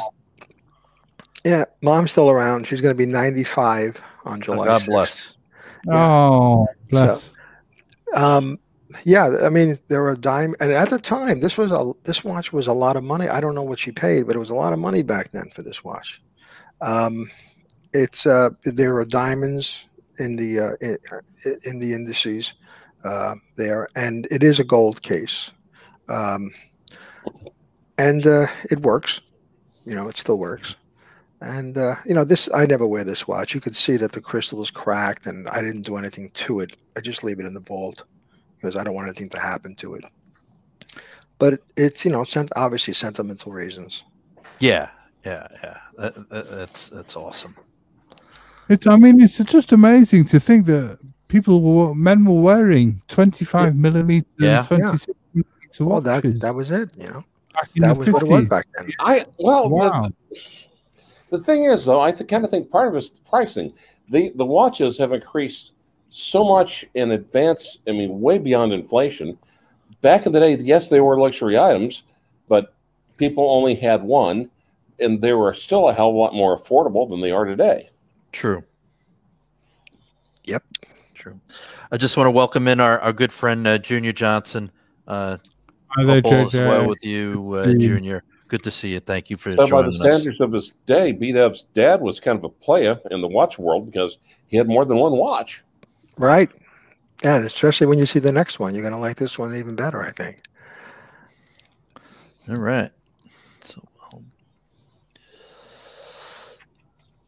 nice. Now, that was my father's watch during World War II. Wow. Orator. Yep. Orator Chrono. Orator. 35 mil. 35 mil. It's got a Lander 48 in it. Yep. Nice. And mid 1940s, obviously. He actually went to Okinawa in 1946, 45, 46, just after the war, when they were doing the cleanup there. So he missed all that fun stuff. But this watch, for years, was just sitting around. It had the crystal came off. I still had the crystal. It was very yellowed, and you can see if you look at between the 10 and the 11 that there's some scoring on the dial. Mm-hmm. That that happened because it was But luckily, everything else was okay. It wasn't working, so I sent it to Salzman's, and they redid the whole thing for me. They put a new crystal on, and he took the whole watch apart and rebuilt it. It needed a new mainspring and whatever all the parts they needed there, and they had to source them, and they did. And it runs great. And it's 35 millimeters. So when you think about it, as far as how small the subdials would be, because on a 35 millimeter watch, and back then 35 millimeters was a decent sized watch. Yes, it was. Yeah. And I found this strap for it. Of course, I think the lug width on this was 17. I think I forget what company had these. They make fabric and leather together. It's one. I don't know if it's I forget the name of it, but they make nice straps, and this one seemed to go very well with the subdials, so I ordered it. And I wore this watch a few times, but like anything else, you don't want to wear it too much because God forbid you hit something and you break. I don't want to have to redo it all over again. But it's a nice watch. It really is. It's got a telemeter on it. It's gorgeous.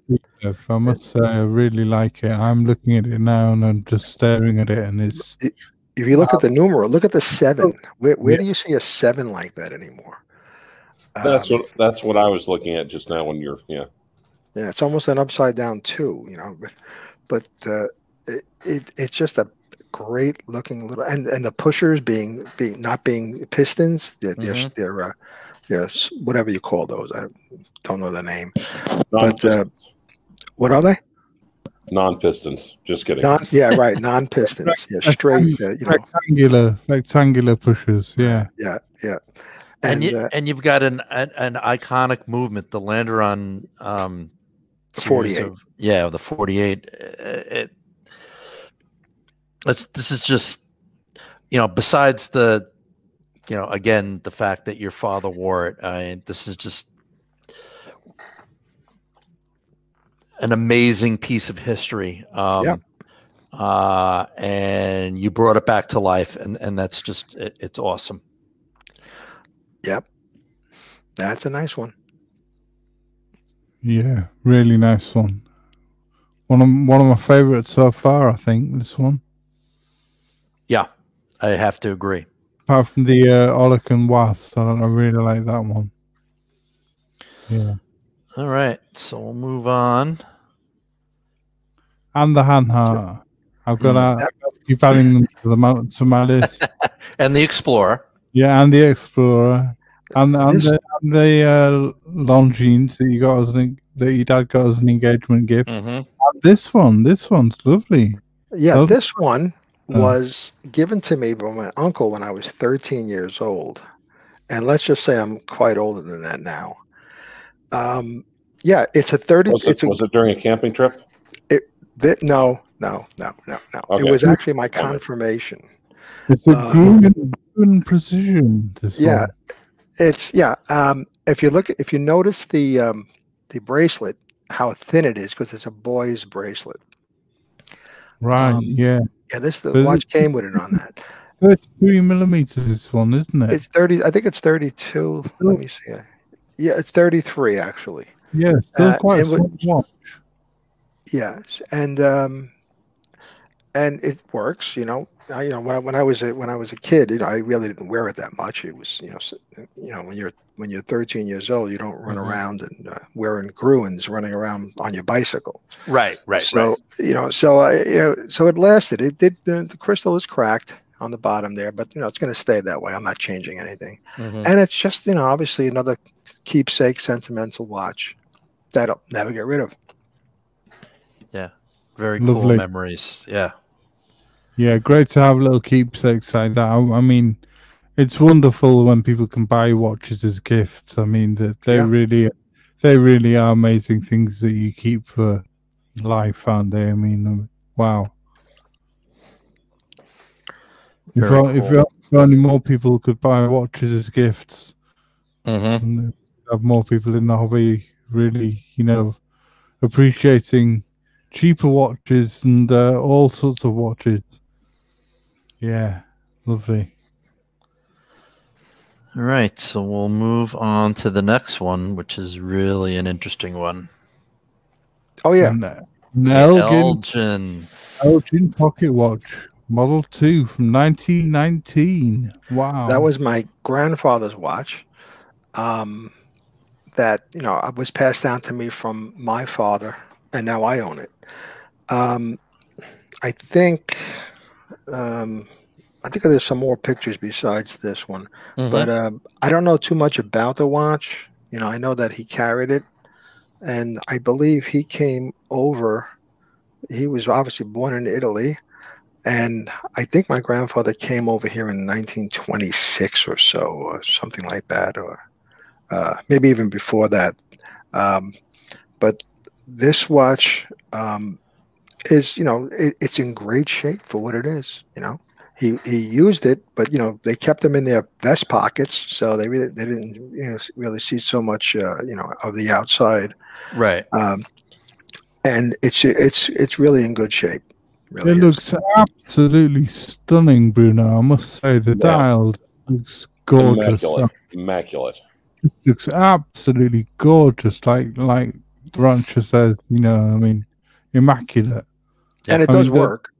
Does really still works. Wow. Yeah. Oh wait, sorry, I was using the wrong word. Let me look it up. Here we go. Ejaculate.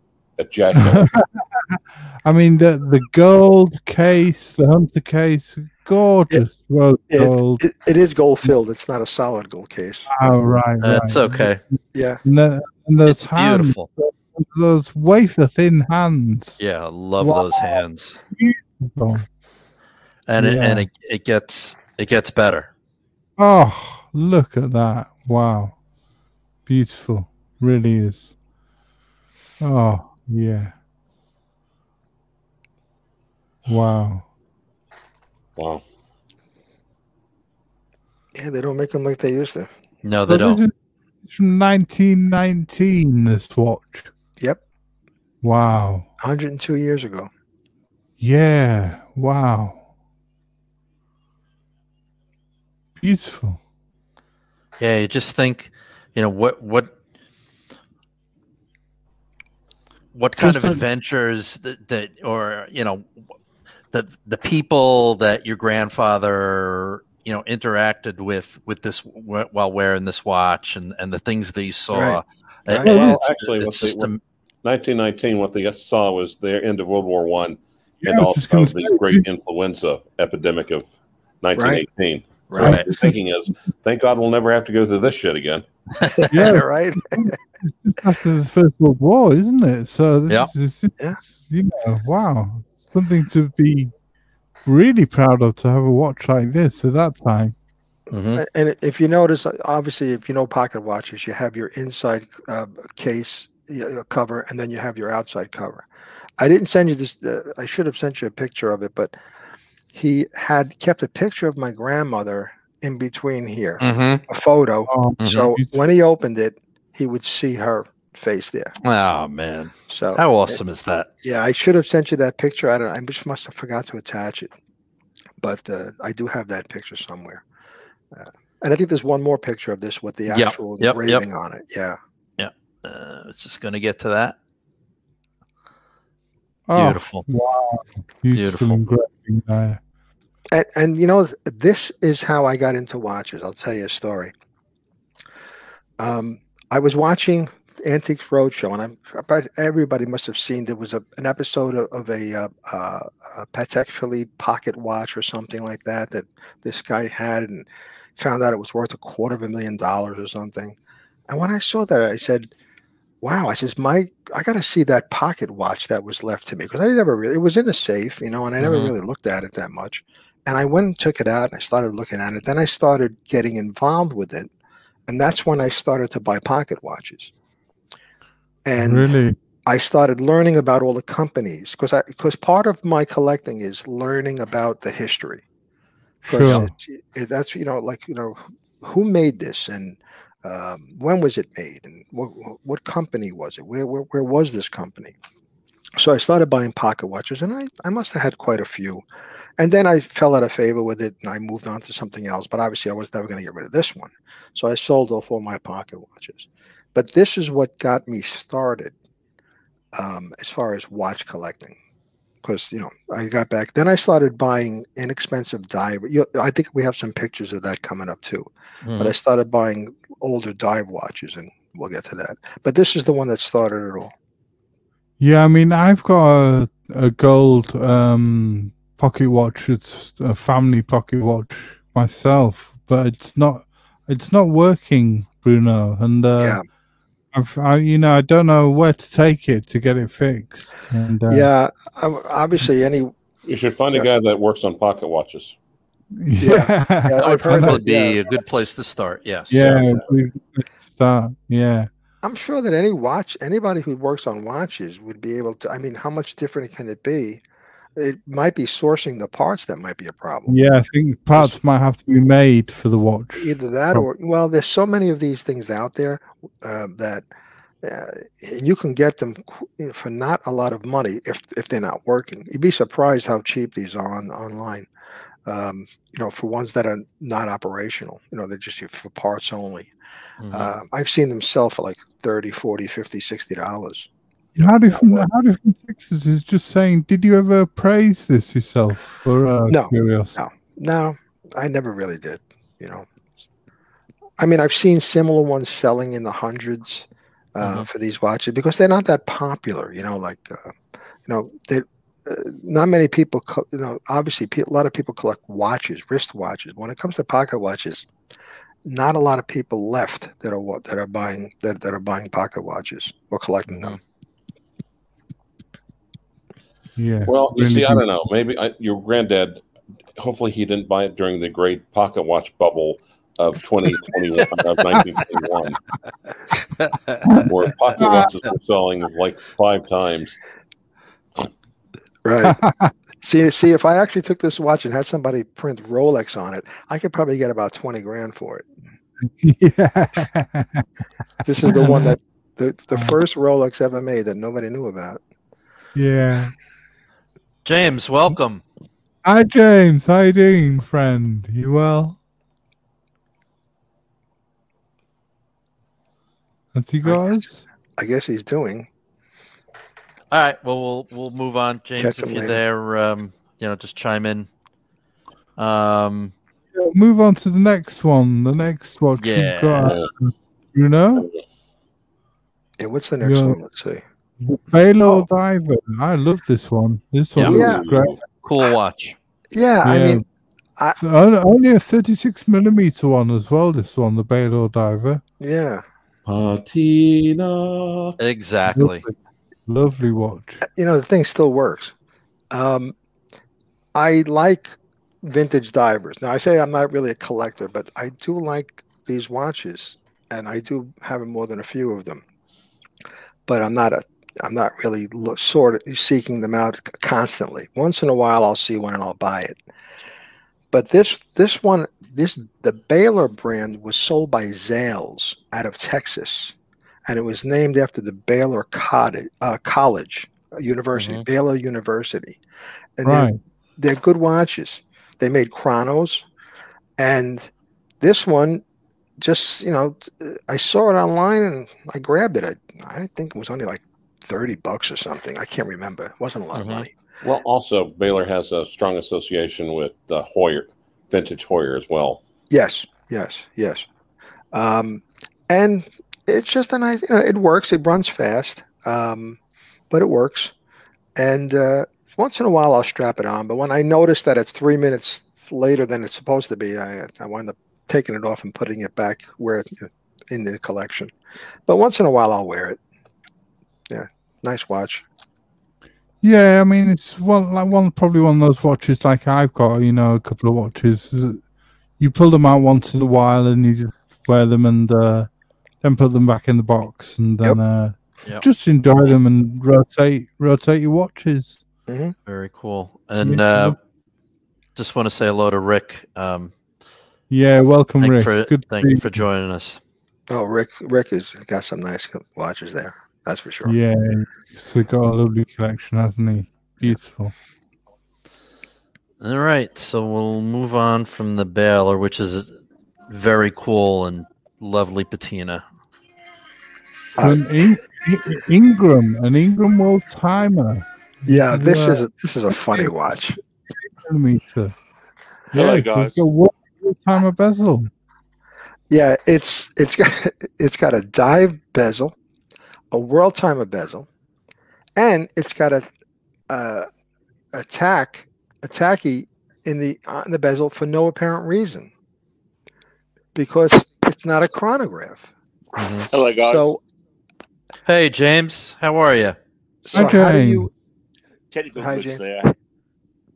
So if you have a tachymeter on the dial, and you don't have a chronograph function, how do you actually use it? So I don't know why they have it on there, but I just found it real interesting. Yeah, really interesting, that one. And believe it or not, this watch, it keeps accurate time. I actually had it on yesterday. It's once in a while I'll toss it on just for something different, and it's just a cool little watch. I don't think it's that big. I think it's no, it's 38 millimeters. It actually is. Yeah, It's a very nice looking watch. Yeah, I like different. I like things that are a little bit different, and this one just spoke to me, so I bought it. Yeah, very nice. very different looking, isn't it? It's something that you'd. Wait, you buy watches that you like? When did this start, this hobby? Isn't that the point? Well, that's my criteria. Like, I will never buy a watch. I only buy what I like, and I have a few rules. I never buy a Mercedes hand watch, our hand, unless it's a Rolex, and that means I'll never buy another Mercedes hands watch because I have one that has I'm just against it. I just don't like it. And there was something else that I don't like. I'm not really into micro brands. I've had. Oh no. I have. I had three. I had a Hemel. Bruno. I had a Hemel, which was a good watch, but it didn't have a Hemel's running amazing. seconds hand. It was a chronograph, and I just couldn't handle that. And I had two Dan Henrys. Well, Dan Henry's a quartz. Yeah, right. And it was a Mecha Quartz. They were like I think it was 1960. They're 63 and 64 models, which are more like racing chronographs. And I kept them for a while, but I had so many other watches I was wearing, I wound up selling them. And I just won't buy a micro brand unless it really is something so different that I have to have it. I'm not against change your view on that, won't we, Bruno? Yeah, I'm not against micro brands. Believe me, some of the stuff that they make is great looking, and I just won't buy it because of what I have already, and I just don't need to add that to my collection. Yeah, fair point. And I'm so tired of all these divers that are coming out. Well, they're all the same, aren't they? That's the problem with micro brands in the past, is that they're all diver homage to the sun, and they're boring.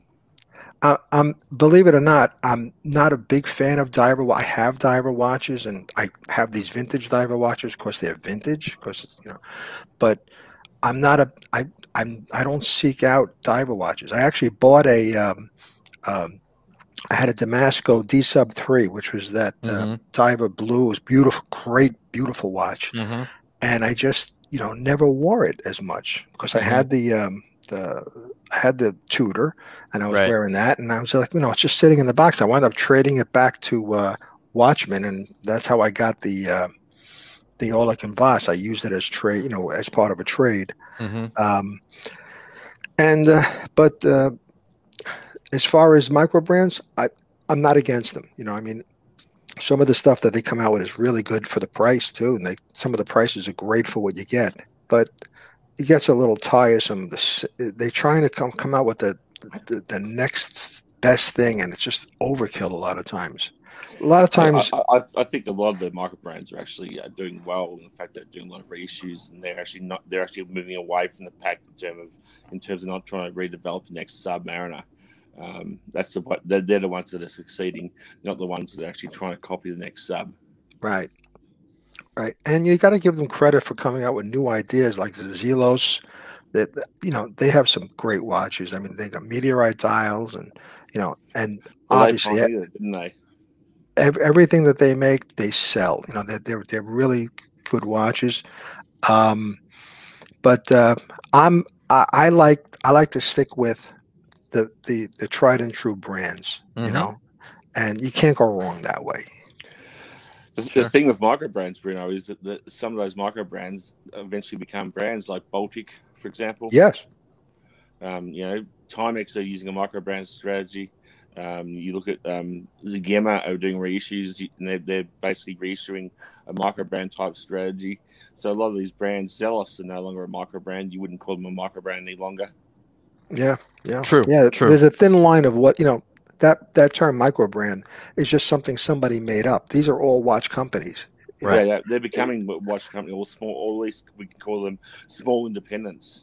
Right. Yeah. I mean, they're a company that are having watches made, and they're selling them to make money. And we can call them micro brands, and for lack of a better term, but some of them as well. Some of them are excellent. But there's nothing out there right now that I can say, well, I got to get that watch because I love it. I don't care who made. If I like the watch and it's good quality and the price is right, I'll buy it. Right. Agree. Just what you got on screen, I find very interesting the fact that I wish more brands would return to the bezel with the countries on it. Yeah. The world. Yeah. I've seen a lot of vintage watches in my day with it's got this sort of format, and I really like it. I really like the fact that you can have the world timers on the bezel, and I've seen many watches with this on it, and I haven't seen this return back into modern watches today. I really would like to see that happen again. Maybe it's not. Maybe not a look that was that popular. Maybe. Yeah, it's true. Maybe it's not, but how many vintage watches have you guys seen for this? I mean, I've seen quite a few. I'm not sure, to be honest. I've seen quite a few. I mean, as a frequent traveller, I think this is a great way of getting an inexpensive world time feature or GMT feature onto a watch, which can be easily done on a bezel. Yeah, the only thing about it is you have to constantly change according to the hour. So obviously, if if it's, let's say it's 20 after 10 on this watch, you have to turn that bezel to the city you're in, and then you'll get the other cities will appear. Which is not difficult, really. No, it's pretty straightforward there. It's easy to do. I personally work on 3 different time zones all the time. I'm always watching London, Paris, and US, Australia. So I'm always working on different time zones, and often looking at Asia as well. So for me, I'm always in my mind working different time zones. I pretty much know where I'm at most of the time, but so I'm always flicking between GMTs anyway. So this is a great feature for a lot of guys who are even working by phone, where they can just do it on their wrist. Yeah, and James, we were discussing on the dial. There's a tachymeter, but there's no way to actually use it. There's no mathematical way of using it. It's just Unless, there is a way. You just wait till the second hand gets to the 12, and then you tell your buddy, hit it. And then tell him to stop, and then, then you can figure it out. But Love that watch. Love the watch. So, Bruno, watch. Bruno, you say you're not a fan of divers, but I think we've got a picture of some dive watches. Yeah, I'll explain that. Thomas, he's not a fan of divers, but he's got. Oh my goodness! Well, let's say you're not a fan of divers. So let me clarify. I'm not a fan of like newer divers that are out there like that I would buy to wear, but I do love older watches that look like this. These are great. A great collection of divers, Bruno. Yeah. That's awesome collection. Love it. I mean, so what you're saying is you're more a skin diver type collector. Yeah. I just like the nostalgia. How many nostalgia. How many devil divers do you have? None. Really? No, I don't have any. Although I would like to get one. Like the should I say Belova or Bulova? I'll say Bulova. Yeah, I know. But I don't have any devil divers because with the hype with it, and everybody wants like $1 trillion for them because it's a devil diver. I just don't. If it comes my way, I'll buy it. If I see it in an antique shop and nobody knows what it is, I'll buy it. They're the best buys, aren't they? I'm sorry. They're the best buys when you come across the antique shop. Nobody knows what you're actually buying, but you do. I'm having trouble. I'm sorry, I couldn't hear you too well. They're the best buys when nobody else knows what you're buying, but you know what you're buying. Yeah. I mean, there's some gorgeous watches here. Do you want to take us from left to right through them? Wow. Can you remember them, Bruno? I'll try to remember as best as possible because I don't have them right in front of me. But the one on the far left is what you just showed, the Ingram. Then the one next to it is a little 30mm Burkona. Oh, wow. And I think that actually works, Then I have more than a few Lucernes. This next one is a Lucerne. Mm-hmm. Then the Baylor that. Yeah. Let's see. You got the orange second hand on it. Yeah. I think the next one is a Lucerne. These are probably ladies' watches. I didn't care about the size. I just like the watch. Mm-hmm. I'm never going to wear it, but I like the way it looked. I like the broad arrow hand, the broad arrow hour hands. Mm-hmm. That does it for me. Yep. And I forget what the next one is. Can't see it from here. That's good. Yeah, Mark P. Yeah. Different layout in the indices there. Very different. And Chateau. That was a big brand back then. A Chateau. That's the third from the right. I don't know what the one is second from the right. And then the one on the right, the far right is a Lucerne. And I'm just very sorry that this one doesn't work. The one on the far right. Yeah, it doesn't operate, and it just doesn't pay to have them redone. I'm sorry? It's got a roulette dial on it as well. Yeah, it does. In fact, a couple of them got roulette dials on them. The 6912 really does it for me. Mm-hmm. A couple of them got roulette dials. Yeah. And a couple of them got broad arrows. I love the broad arrow as well. So do I, James. I love the broad arrow. I think we all have a soft spot for that, don't we? Yeah, definitely. Yeah, it's such a good feature. You could see where for a diver. When you look at these, you could see where the styling keys come from for the newer watches that are out there. Very French. These are very French. Yeah, and this won't be the. I'll pick up some more along the way. I just haven't really been looking, but talking about collections, I think at this point in my collecting, if you want to call it that, I think I'm going to look for something niche, something that I want to key in on, and I want to concentrate on that. Mm-hmm. And I'm going to wind up moving some of the watches out of the box, to help finance that, but just not for the money, more for the fact that they're not going to be worn, Mm-hmm. And I'd rather pass them on to somebody else who's going to enjoy them. But I think I'm going to key into these vintage divers. I do like them. I gravitate towards them, and that's where my collecting might go. Yeah, and Which is except very people forget interesting. that, with the exception of like say the Submariner, most dive watches were actually 36 or even a little smaller. Yes, yeah, That's true. definitely. Yeah, Which is really funny considering their visibility under the water, isn't it? You know, it's all the hormones and the lady boys. Clive, you know, Clive. I missed you, Clive. you know, when you think about it, talk about sizes of watches. Everybody who was in the military in the 40s wore a 33 millimeter watch. True. You know, True. But it's that was a big watch back then. I mean, that's the thing, isn't it? yeah, and you know, because it wasn't supposed to be something that was in the way. It was supposed to be there when you needed it, and when you looked down, you knew what time it was. Period. That's it. Mhm. And it was just But now, things have changed, and that's fine. Everybody likes bigger. Well, it's great to have variety, so you can Indeed. really choose what you want. I Well, think, actually, the Bruno, you're the Wehrmacht first had, person I've come across that actually collects divers, vintage divers. It's a very, very unique hobby for you. I mean, I collect dozens with my daughter, but this is a brilliant collection you've started and one you should continue, I think. You know something funny? I Yeah. actually had before these. I had others that I sold off Mhm. when I stopped collecting. Yeah, I didn't have many. I must have had half of this amount, and I wound up selling them off. Well, when I was first starting to buy them, I would buy them and I wouldn't realize that I needed the bezel was gone. I liked the watch, and then when I got it, I said, "Wait a minute, I made a mistake." Now my thing is, I never buy one without the bezel. Period. Mhm. So if it, I don't care how good the watch is, if it doesn't have a bezel, it's not going to be bought. Right. Yeah. Yeah, this is wonderful, wonderful collection, Bruno. Wonderful. Yeah. Thank you. Really great. All right, and we'll move on. We're getting near the end. We are. That's self-explanatory. Your beta watch. That's a great photo. Beta watch. This is my favorite of all the photos you sent, Bruno. That's a great one, isn't it? Isn't it? Is that a vintage? With a whisk. Do you mind if I use that for fist?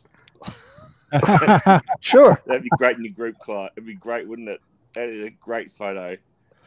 And to be honest with you, the Hamilton really isn't a beater watch, but that's what I put on it. That watch is gone. I got to tell you about Hamilton's. Everybody knows my least favorite field watch, but I love the photo. Oh, Right now, everyone's doing screen grabs. Tell us about this one. Is fantastic. Tell us Is about the this beta one. vintage as well, Bruno? Well, I'm sorry. Is the beta vintage as well, the egg beta? Yeah, I think so. Yeah, I think it was my Looks mother-in-law's. vintage. I think I still have that somewhere.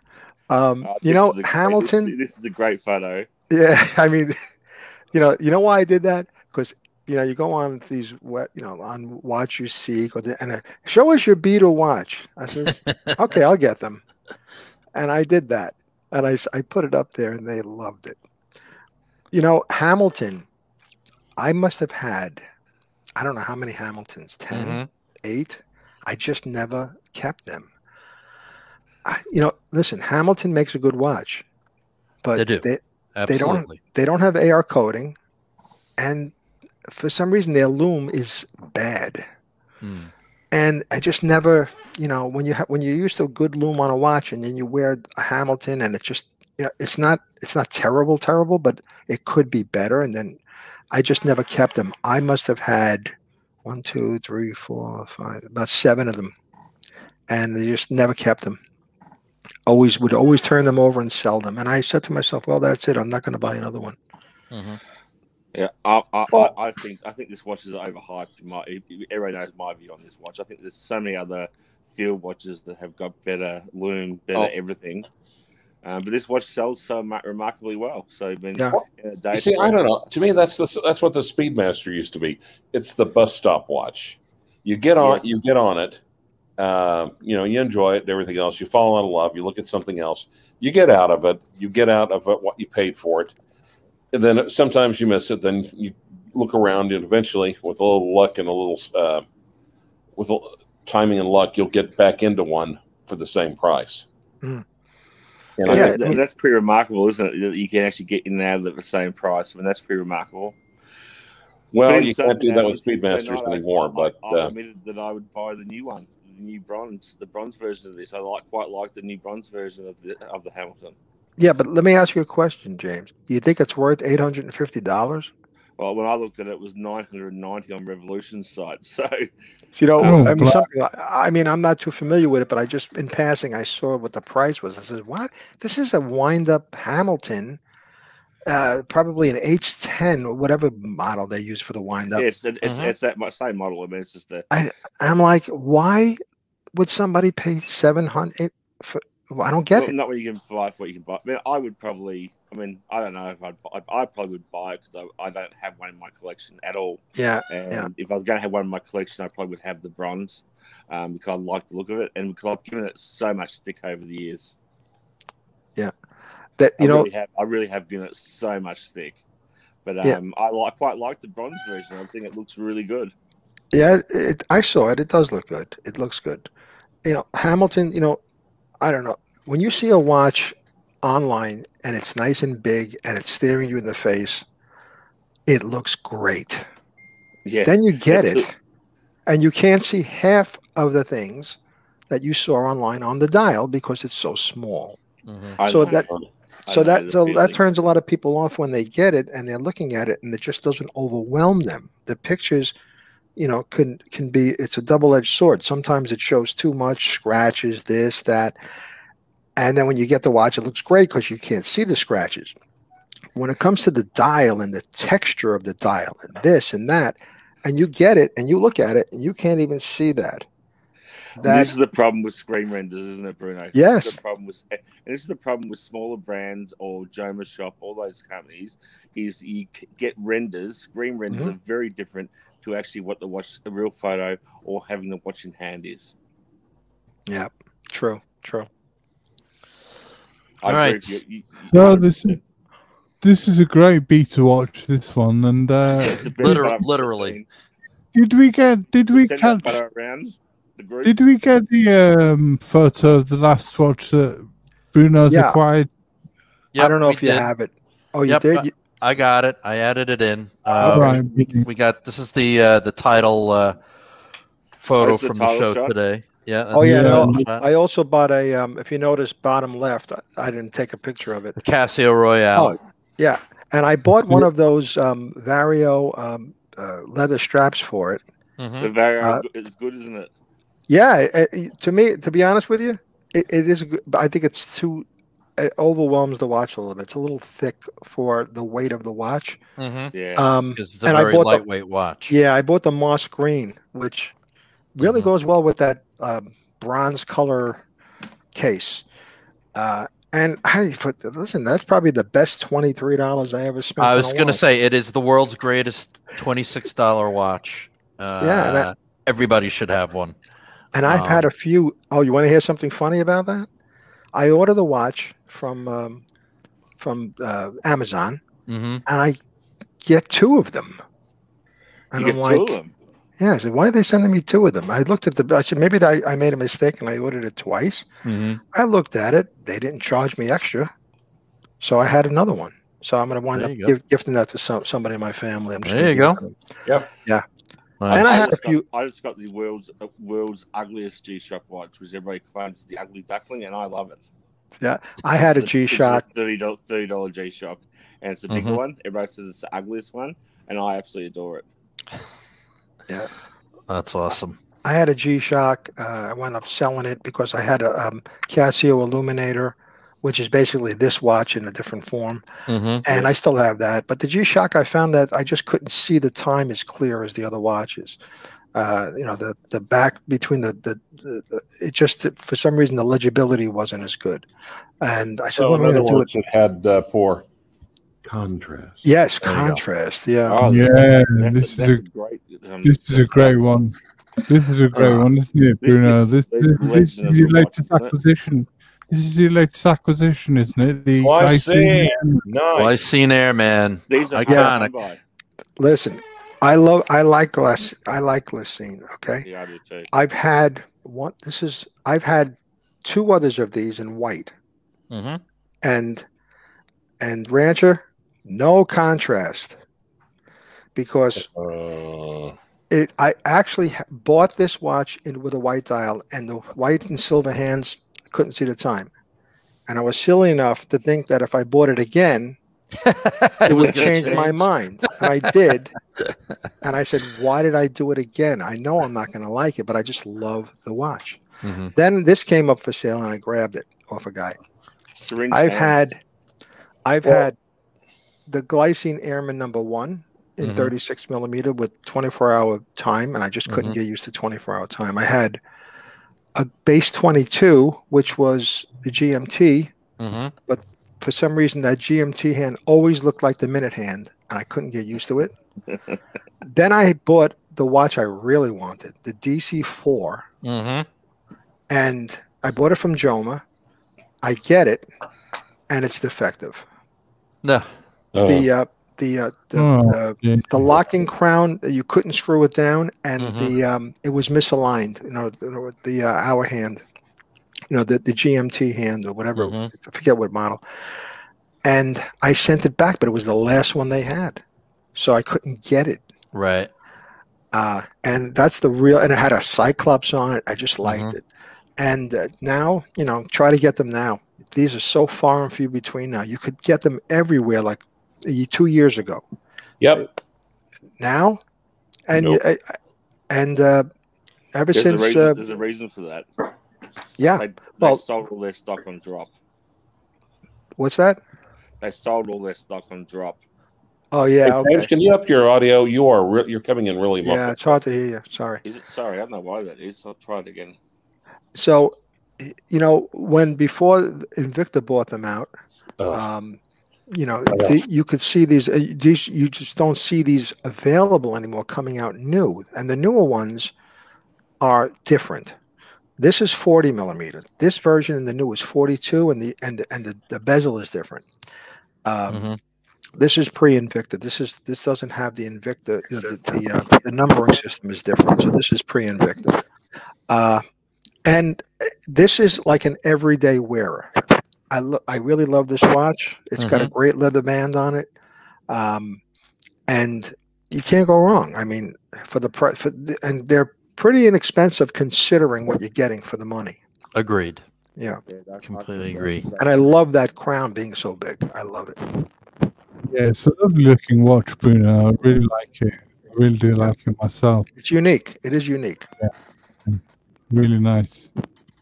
You can use this for the 24-hour sun as a GMT watch, I presume. Yeah, the 24-hour. I just could not get used to wearing, you know, telling the time on it. I'm like, you know, I said to myself, why did I buy this? I really don't need it.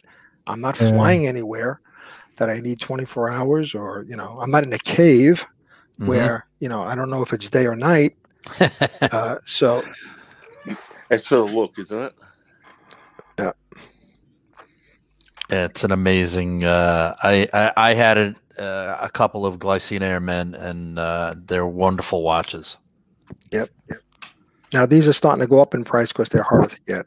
Maybe not this particular model, but in general, any of the non-combat, you know, the non-diver looking watches, the pilot ones, they're harder to get. Yeah. You don't see them as much anymore. Yeah. So next, right, Bruno, we've been talking to you, and we've had a few comments that you sound a bit like someone from Donnie Brasco or The Sopranos, but well, I was born in Brooklyn, so you know. Yeah, well they would have been driving Italian cars, I think, but you've got an interest in English cars, haven't you? Yeah, well, I did have an Italian car, but that's another story. This, tell us that stuff with that story. I had a Fiat. You know, fix it again, Tony, and you know, that was years ago, and you know, I wish I wouldn't have bought it. But this one is actually from Australia. It's a Morris Mini 1100 that was only made for the Australian market. And it didn't look like this when I got it. It basically was green with a white top, and it was made to look like a Mini Cooper, because what they did with these cars, they put a 1250 engine in this. This originally had an 1100 engine in it. They put a 1250 engine in it, and they rebadged it so it looked like a Mini Cooper. Mm-hmm. And that's how I bought it. I didn't know much about it. It's right-hand drive. So I did a lot of work to it. I actually bead blasted this car myself. I had access to a bead blaster in a shop, and I totally dismantled the car, bead blasted it, got it down to metal, no rust on the car. Wow. Sent it to a guy, and this is in 1970. Sent it to a guy who painted it that white color, because it originally was white. And then I managed to source a lot of the parts from Australia. That little badge on the side has got a kangaroo on it. You can't see, but that little blue badge. Yeah. Wow. Yeah. Really? Yeah. And these cars are really a hoot to drive. And you'd be surprised how much room is in this car. They're great to drive, aren't they, minis? The old minis. They're just, get in them. They look so tiny. They feel tiny when you're in them, but you feel like you're going 1,000,000 miles an hour when you're driving. Yeah. And believe it or not, you're so low to the ground. Quite comfortable to drive. You wouldn't think so, but when you're sitting, the way they set this car up, the seats, it's just but it is a death trap. You got to realize that. You know? Yeah, you hit a blade of grass and you're done. No, if somebody hits you with this, forget it. Yeah, you know? It wasn't. Safety wasn't a concern back then. Did you do car shows with this? Yeah, that's actually at a car show somewhere in New Jersey, I believe. Right. And there's a funny story about this because I bought it off a guy, and he said he bought it off a couple, that had the car, and I had no history on it. I'm cleaning out the car, and as I'm cleaning out the car, I pull something in the back. There was a piece of paper which was the Connecticut insurance card that had the woman's name on it and address. Now, I had no way. I wrote her a letter, mailed it to her, gave her my email address, and she got back to me and told me the whole story. Oh wow! Of the car. So it was it was quite an adventure. This car, it was good. I had it for some years, and I sold it. Sold it about maybe 6 years ago. Wow! Right, but you've got car as your avatar, haven't you? That you use on YouTube, but not this one. This one's a Triumph, isn't it? Yeah. This is Triumph Spitfire. Wow! Yeah, look at that. I still have, and actually, I have it up for sale. That's a Spitfire that I bought. A funny story about this. I went to see this car. I was looking for another car. I have an MGB I'll show later. And I was looking for another car, and I always liked the body style of the Triumph. And one came up for sale on Craigslist here in the States. And I traveled up to look at it. As I'm walking up to it, I'm saying, I'm not going to buy this car. It was green. It needed body work, but it drove. It had a good carburetor on it. I had a Weber on it. And I'm like, nah, I'm not going to buy it. So I left. And then I was thinking about it and everything. So I called the guy back. And he says, well, there's somebody else coming to look at it. If he doesn't buy it, come and look at it. So, okay, let me know. So he calls me back, says, no, the guy couldn't buy it. He couldn't fit in it. I says, okay. So I went back and I wound up buying the car. I was able to drive it home. So I figured for the price I got it for, it was worth it. Then I decided to have it painted because it was really ugly. But I was going to paint it the green it was. If you saw the before picture to this one, you wouldn't believe it. But I lost my train of thought for a second. Oh, yeah. So I wanted to have it painted. Yeah, I wanted to have it painted. So I just wanted to do an overspray. So I have a buddy of mine who has a side job. On his side, he does restoration. So he said, I'll do it. I said, okay. Then we got thinking, and that's the worst thing you can do. Because they said, no, I'm going to paint it yellow. He said, why yellow? You crazy? I said, no, I want to be seen because this car is so small. If you painted a dark color, they don't know you're coming. I says, so I found I was actually at a car show and I saw this Corvette. It was beautiful, yellow. I told the guy, what color is that? He said, it's 1973 Corvette yellow. I says, okay, I want to paint my car that color. And that's what I did. We matched it up with a Nissan color, and it was exact. wound up painting the whole car, took it apart, took the engine out, took the engine apart, redid the engine, painted it, put all new gaskets in, checked everything out, put it all back together again. Redid the interior because this guy had a Miata seats in this thing and a roll bar. Oh my God. And when you sat in the car, your head was almost touching the top of the windshield. It was ridiculous. So the first thing I did when I got this car home was I got my spanners out, right? My spanners. And I pulled that roll bar out and tossed it in the grass and wound up, was able to drive the car. So to make a long story short, we did the whole car. And this car drives like a sports car. I mean, obviously that's what it is. But compared to what else I was driving, this thing is like, I don't know how to explain it. You're so low to the ground and you're so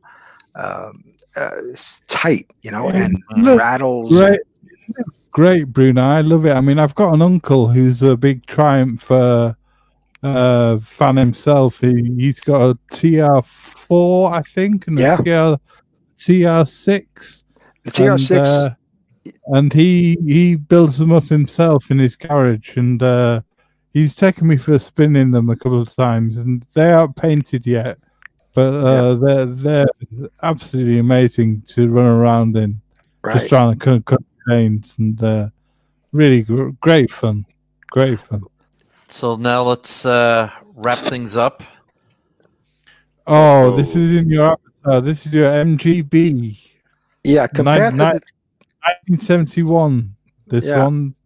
Compared to the Spitfire, this is a limousine. I mean, obviously it's a small car, but it just drives. So because the Spitfire is a frame car with a body on it. This is a monocoque car, so it's built as one. So you sit in it and it's solid. Now I rebuilt this whole car. It became, it was repainted because somebody actually backed up into me. But that's another story. And so I had it all repainted, and the interior was redone. I put those wheels on it. And I did a lot of work to the car underneath and internally and everything like that. And it's just a great driving car. Actually, I'm going out tomorrow in it with my car club. We're going for a spin, and I'll be wearing the Monaco because I always like to wear the Monaco when I drive this car. And it's another hobby, another love. I love working on cars. I've been doing it for years, and besides the watches, I don't collect cars. So that's an expensive hobby, and you need a lot of room. But it's that's associated with what you're interested in. I mean, it's beautiful, lovely that you've shared these with us. I mean, I was just curious about this one because it's as I say, it appears in your avatar, and it's a beautiful car, Bruno.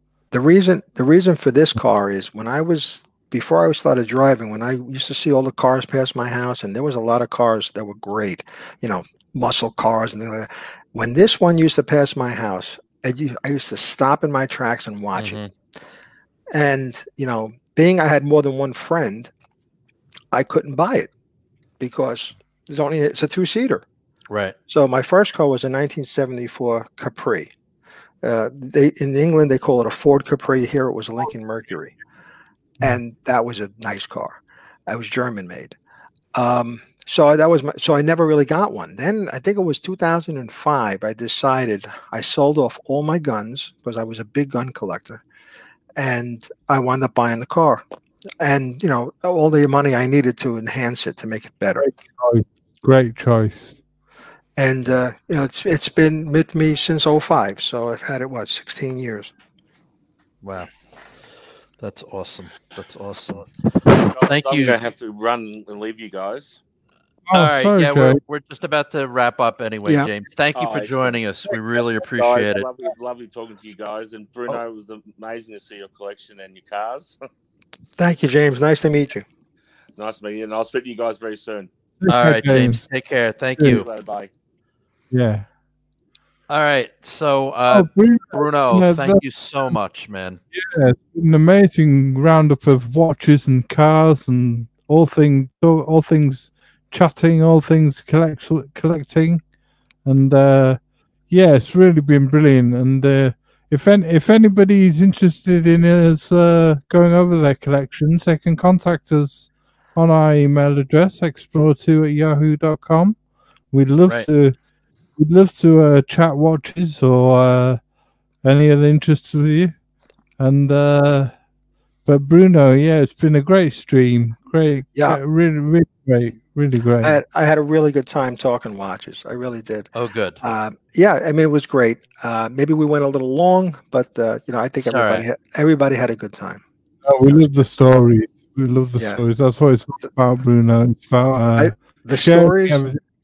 The stories are yeah. what make it. The watches to That's me. it.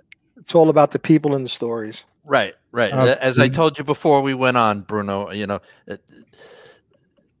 people aren't tuning in just to hear Thomas and I prattle on Right. for hours upon hours. They're here because they want to hear from you. They want to hear about you, about your collection, your journey, your interests, and you were fantastic. I want to thank you so much for letting us review your collection and seeing some of your cars, and we all had a great time. Everybody in the chat is loving it. So thank you so much. Well, thanks for having me. I do appreciate it. Oh, well, you're more than welcome anytime, Bruno. Anytime you want to join us, you chat watches, chat cars. Yeah, you're welcome on the stream anytime, my friend. Yeah. Please feel free to to chime in anytime. Okay. And I want to thank Clive, the Watch Wrangler, the Rancher, for joining us. James Arthur for joining us. Yeah. Bruno, thank you so much. And if anybody could give us a thumbs up, that'd be great. And if you haven't, spread the word. If you haven't subscribed, and you can catch James and ID Guy on JCB's. He's got a great live. The whole take, which is on Tuesdays. More quite early in the morning in the States. It's Tuesday mornings, but it's Australia time. It's Tuesday night, and in the afternoon in the UK. It's the whole take, and you get ID getting James on there regularly every week. Yeah, that's a great treat. It is. It's a little. It's like about 6:30 or so a.m. New York time. But if you guys can catch it, it's well worth it. They talk about everything, so it's a lot of fun. Let's shout out another channel, which is Ben from One of the Watches. He's got a great channel in Ireland. It's another great channel that I've been watching, and he's been on one of our streams. He was a great guest. Showed us lots of Irish watch brands, and so if you haven't already subscribed, you'd spread the word and get your friends to subscribe and give us a thumbs up, guys. That'd be great. Yep, and we're on when our friend ID Guy is not on. And I'm sure almost all of you are members that belong to his channel. He does some amazing shows. Yeah. The Rancher's even been doing some live streams again, so he's getting back in the saddle. Yeah. And the last plug I'm going to do is must watch YouTube is Watch Art Sci with Dr. Bill Sanders. Absolutely. Yeah. If you're not watching Bill, you're doing a disservice, because you learn so much. He brings up some different watches all the time, and it's just you never want to stop learning as you travel down the road in this hobby, and Bill's just fantastic. Absolutely well said. Yeah. Oh, I forgot to mention something. I don't know if anybody's interested, but before you close out, I do have an Instagram account. I forgot to look cool. Yeah. If you want to just plug it, It's called Daily Driver Watches. Yeah, Yep. daily driver watches. You can Yeah, put that in the daily. chat. Put that in the chat or in the leave a comment with that. Yeah. Leave a comment in the streamed comments and Yeah, I with wish I knew how to do Bruno. that. I don't think I know how to do that right now, but yeah. So it's daily daily driver watches, daily driver watches, and the only reason I mention it is because there's a lot of watches that I no longer have that are on there. So if anybody wants to browse through it, they can see some older stuff that we didn't show today. Mhm. So we'll see. All right, everybody Right. in the chat, thank you for joining us. Bruno, it was a real pleasure. Thomas, my friend, I had a thank great you time. so much. Had a great Good. time. Yeah. Good. Right. Really All right, great. everybody. We'll see you in a couple weeks.